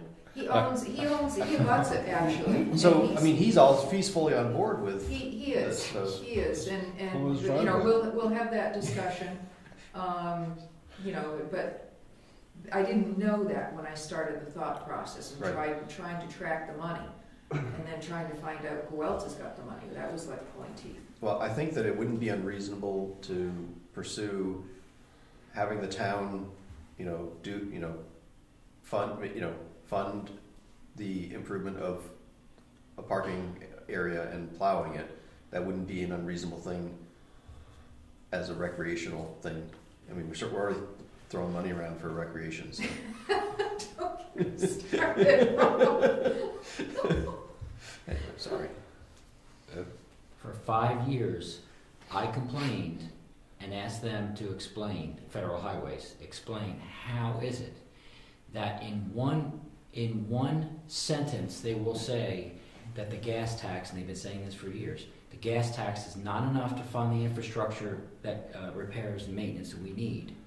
But you go to the next sentence, and they're creating grants and giving out money for rails to trails. It doesn't make any sense. They spent, they did a presentation when I was there. I don't know if it was Dover or Somersworth, but there was they got a grant to continue their rail to trail system in the tune of $500,000. Wow. And I'm like, well, how do you say you don't have enough money to maintain the system, but then you're giving money away for this? I said, why don't we use the $500,000 to fix the bridge that's down there? But you're gonna, and how does the federal government give grant money away when they don't have anything? 5 years ago, it was 15.5 trillion, and now 5 years later, it's 19 trillion, and that's going to accelerate. So how are they going to pay for this? But they have enough money to give out to the states in block grants. It doesn't make any sense to me. And I never get a clear answer. I get that, that strange look, you know what I'm saying. We can talk about it after. Yes. I did have one more quick comment. No problem. Would you? I'm done. There's a TV program called Tiny House Nation, where people build tiny houses and they, you know. My wife loves that show. Right, and I'm wondering if we have an opportunity here to bring high-quality, younger people who are professional that want to start out in a tiny house in Brookfield. If you look at our ordinance now, you can't do it. And I know it was created to prevent trailers and trailer parks and those type of people from coming in. But the zoning ordinance could be set up so you can have those tiny houses. Some of them are very nice. And, you know, no student that comes out of college can afford a $300,000 to $400,000 house. They can't. But maybe they can have a tiny house. And I'm wondering if we should head it off, because I don't know anywhere in the state that allows, or not only allows, but actually has it stipulated in the ordinance, the parameters of a tiny house, because I don't think they should be still categorized as trailers. So you'll notice that most of those are on trailers, right? If you watch that show, and I think that that's partly lifestyle so they can move it around, but also partly to get around a lot of zoning. But there's other states obviously allow it. So I wonder if there's already ordinances that handle that type of thing. Our ordinance would be, you just take out the 864 square foot minimum size and you could allow that. But I think your thought is maybe something slightly more comprehensive than that. Yeah. What is a tiny house? What is a tiny house? It's a small house. They're generally between like 175 and 500 square feet, full complete house.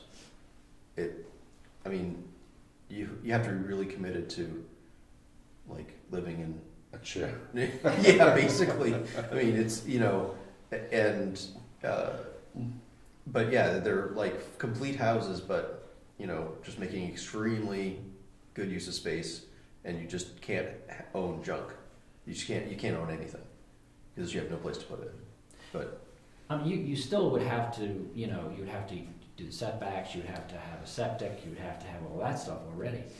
But to restrict, you know, a new homeowner that may want to live like that just because we don't want, you know, trailers, I just thought it was a good opportunity to bring, you know, quality people to town, I guess. I don't know. well, I think that the workforce housing thing that was forced down our throats a few years ago, you know, tries to address that, but it's really aimed at building neighborhoods of, you know, low cost housing versus letting somebody, you know, do it on their own. Mm-hmm. And one of the parts of the workforce housing argument that they were making is that you can't force people to have 2 acres of land because it's too expensive. And, you know, I mean, at the time it was $60,000 to get a building lot here in town. I'm not sure what it is now. I mean, Same. Is it the same? So, you know, that right off the bat, you're at, you know, 80,000 by the time you have a well and septic, right? The reason why I brought it up is because the new legislation states that accessory dwelling units could count towards our workforce housing quota. So if we work the ordinance to allow tiny houses, they could be, you know, they could work into that quota.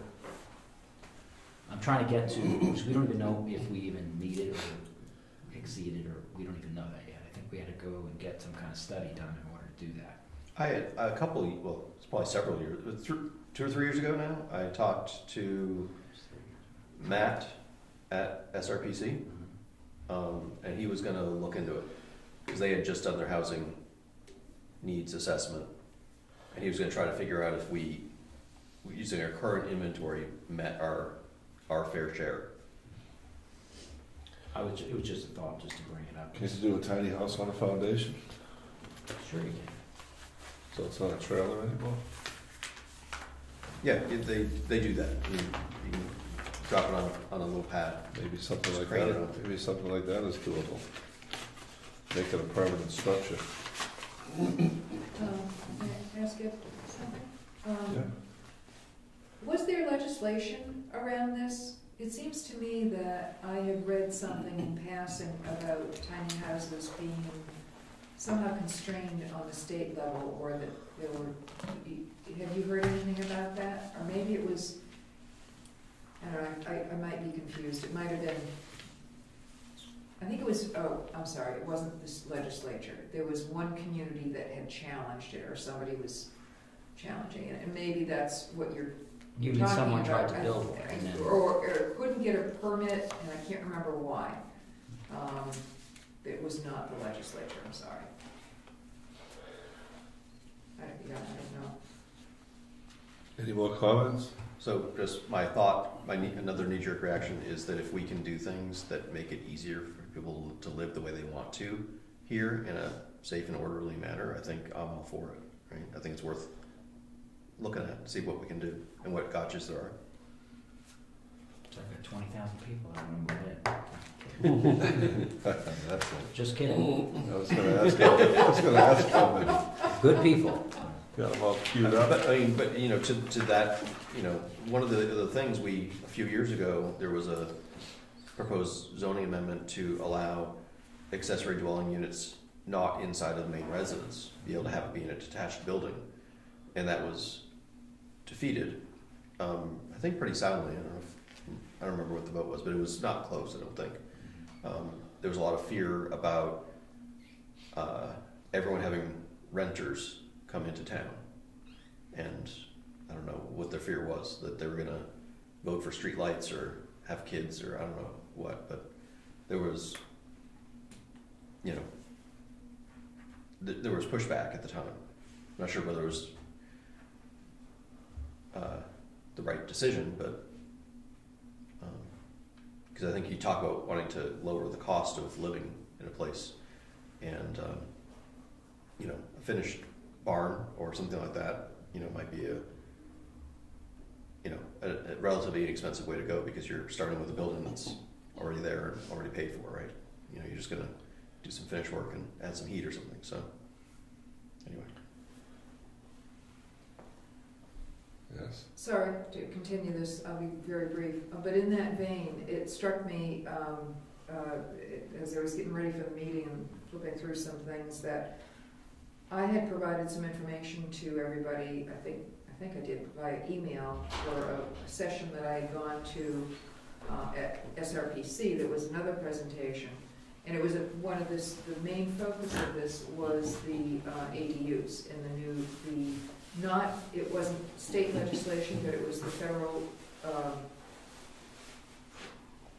Supreme Court? Yes, it was the federal Supreme Court had made a ruling that was causing a lot of communities to need to re-examine the accessory dwelling unit zoning that they have.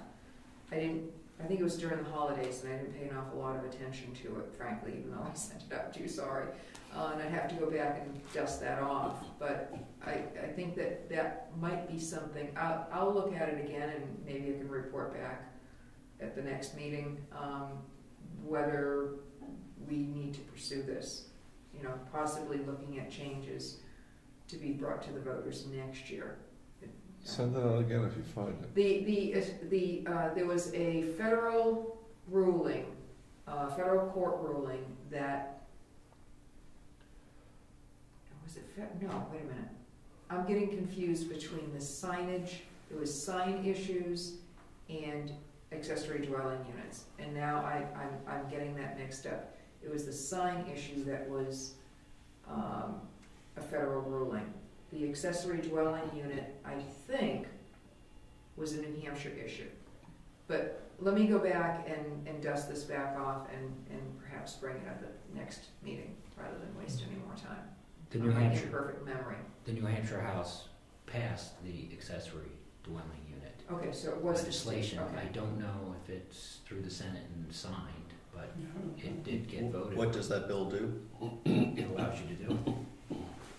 It allows the zoning zoning to allow people to have accessory dwelling units. It expands, But our zoning already has that. but it I know expands, some I'll provide that information. The wording on this is very loose, as you can have Yeah. all sorts of things, now it's worded. But there were some towns that tried to say you can't.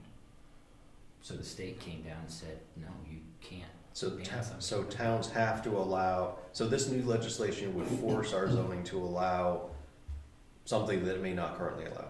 All right, time out, we're not going for extra Yeah. time. Okay. Meeting adjourned. Keep Just talking. got here. Keep talking. Dual meetings, I'm sorry. Keep talking. Oh, here's your cap. I like the beer. Oh, thank you. Thank you. I was just coming over to Happy get St. that. Patty's Day.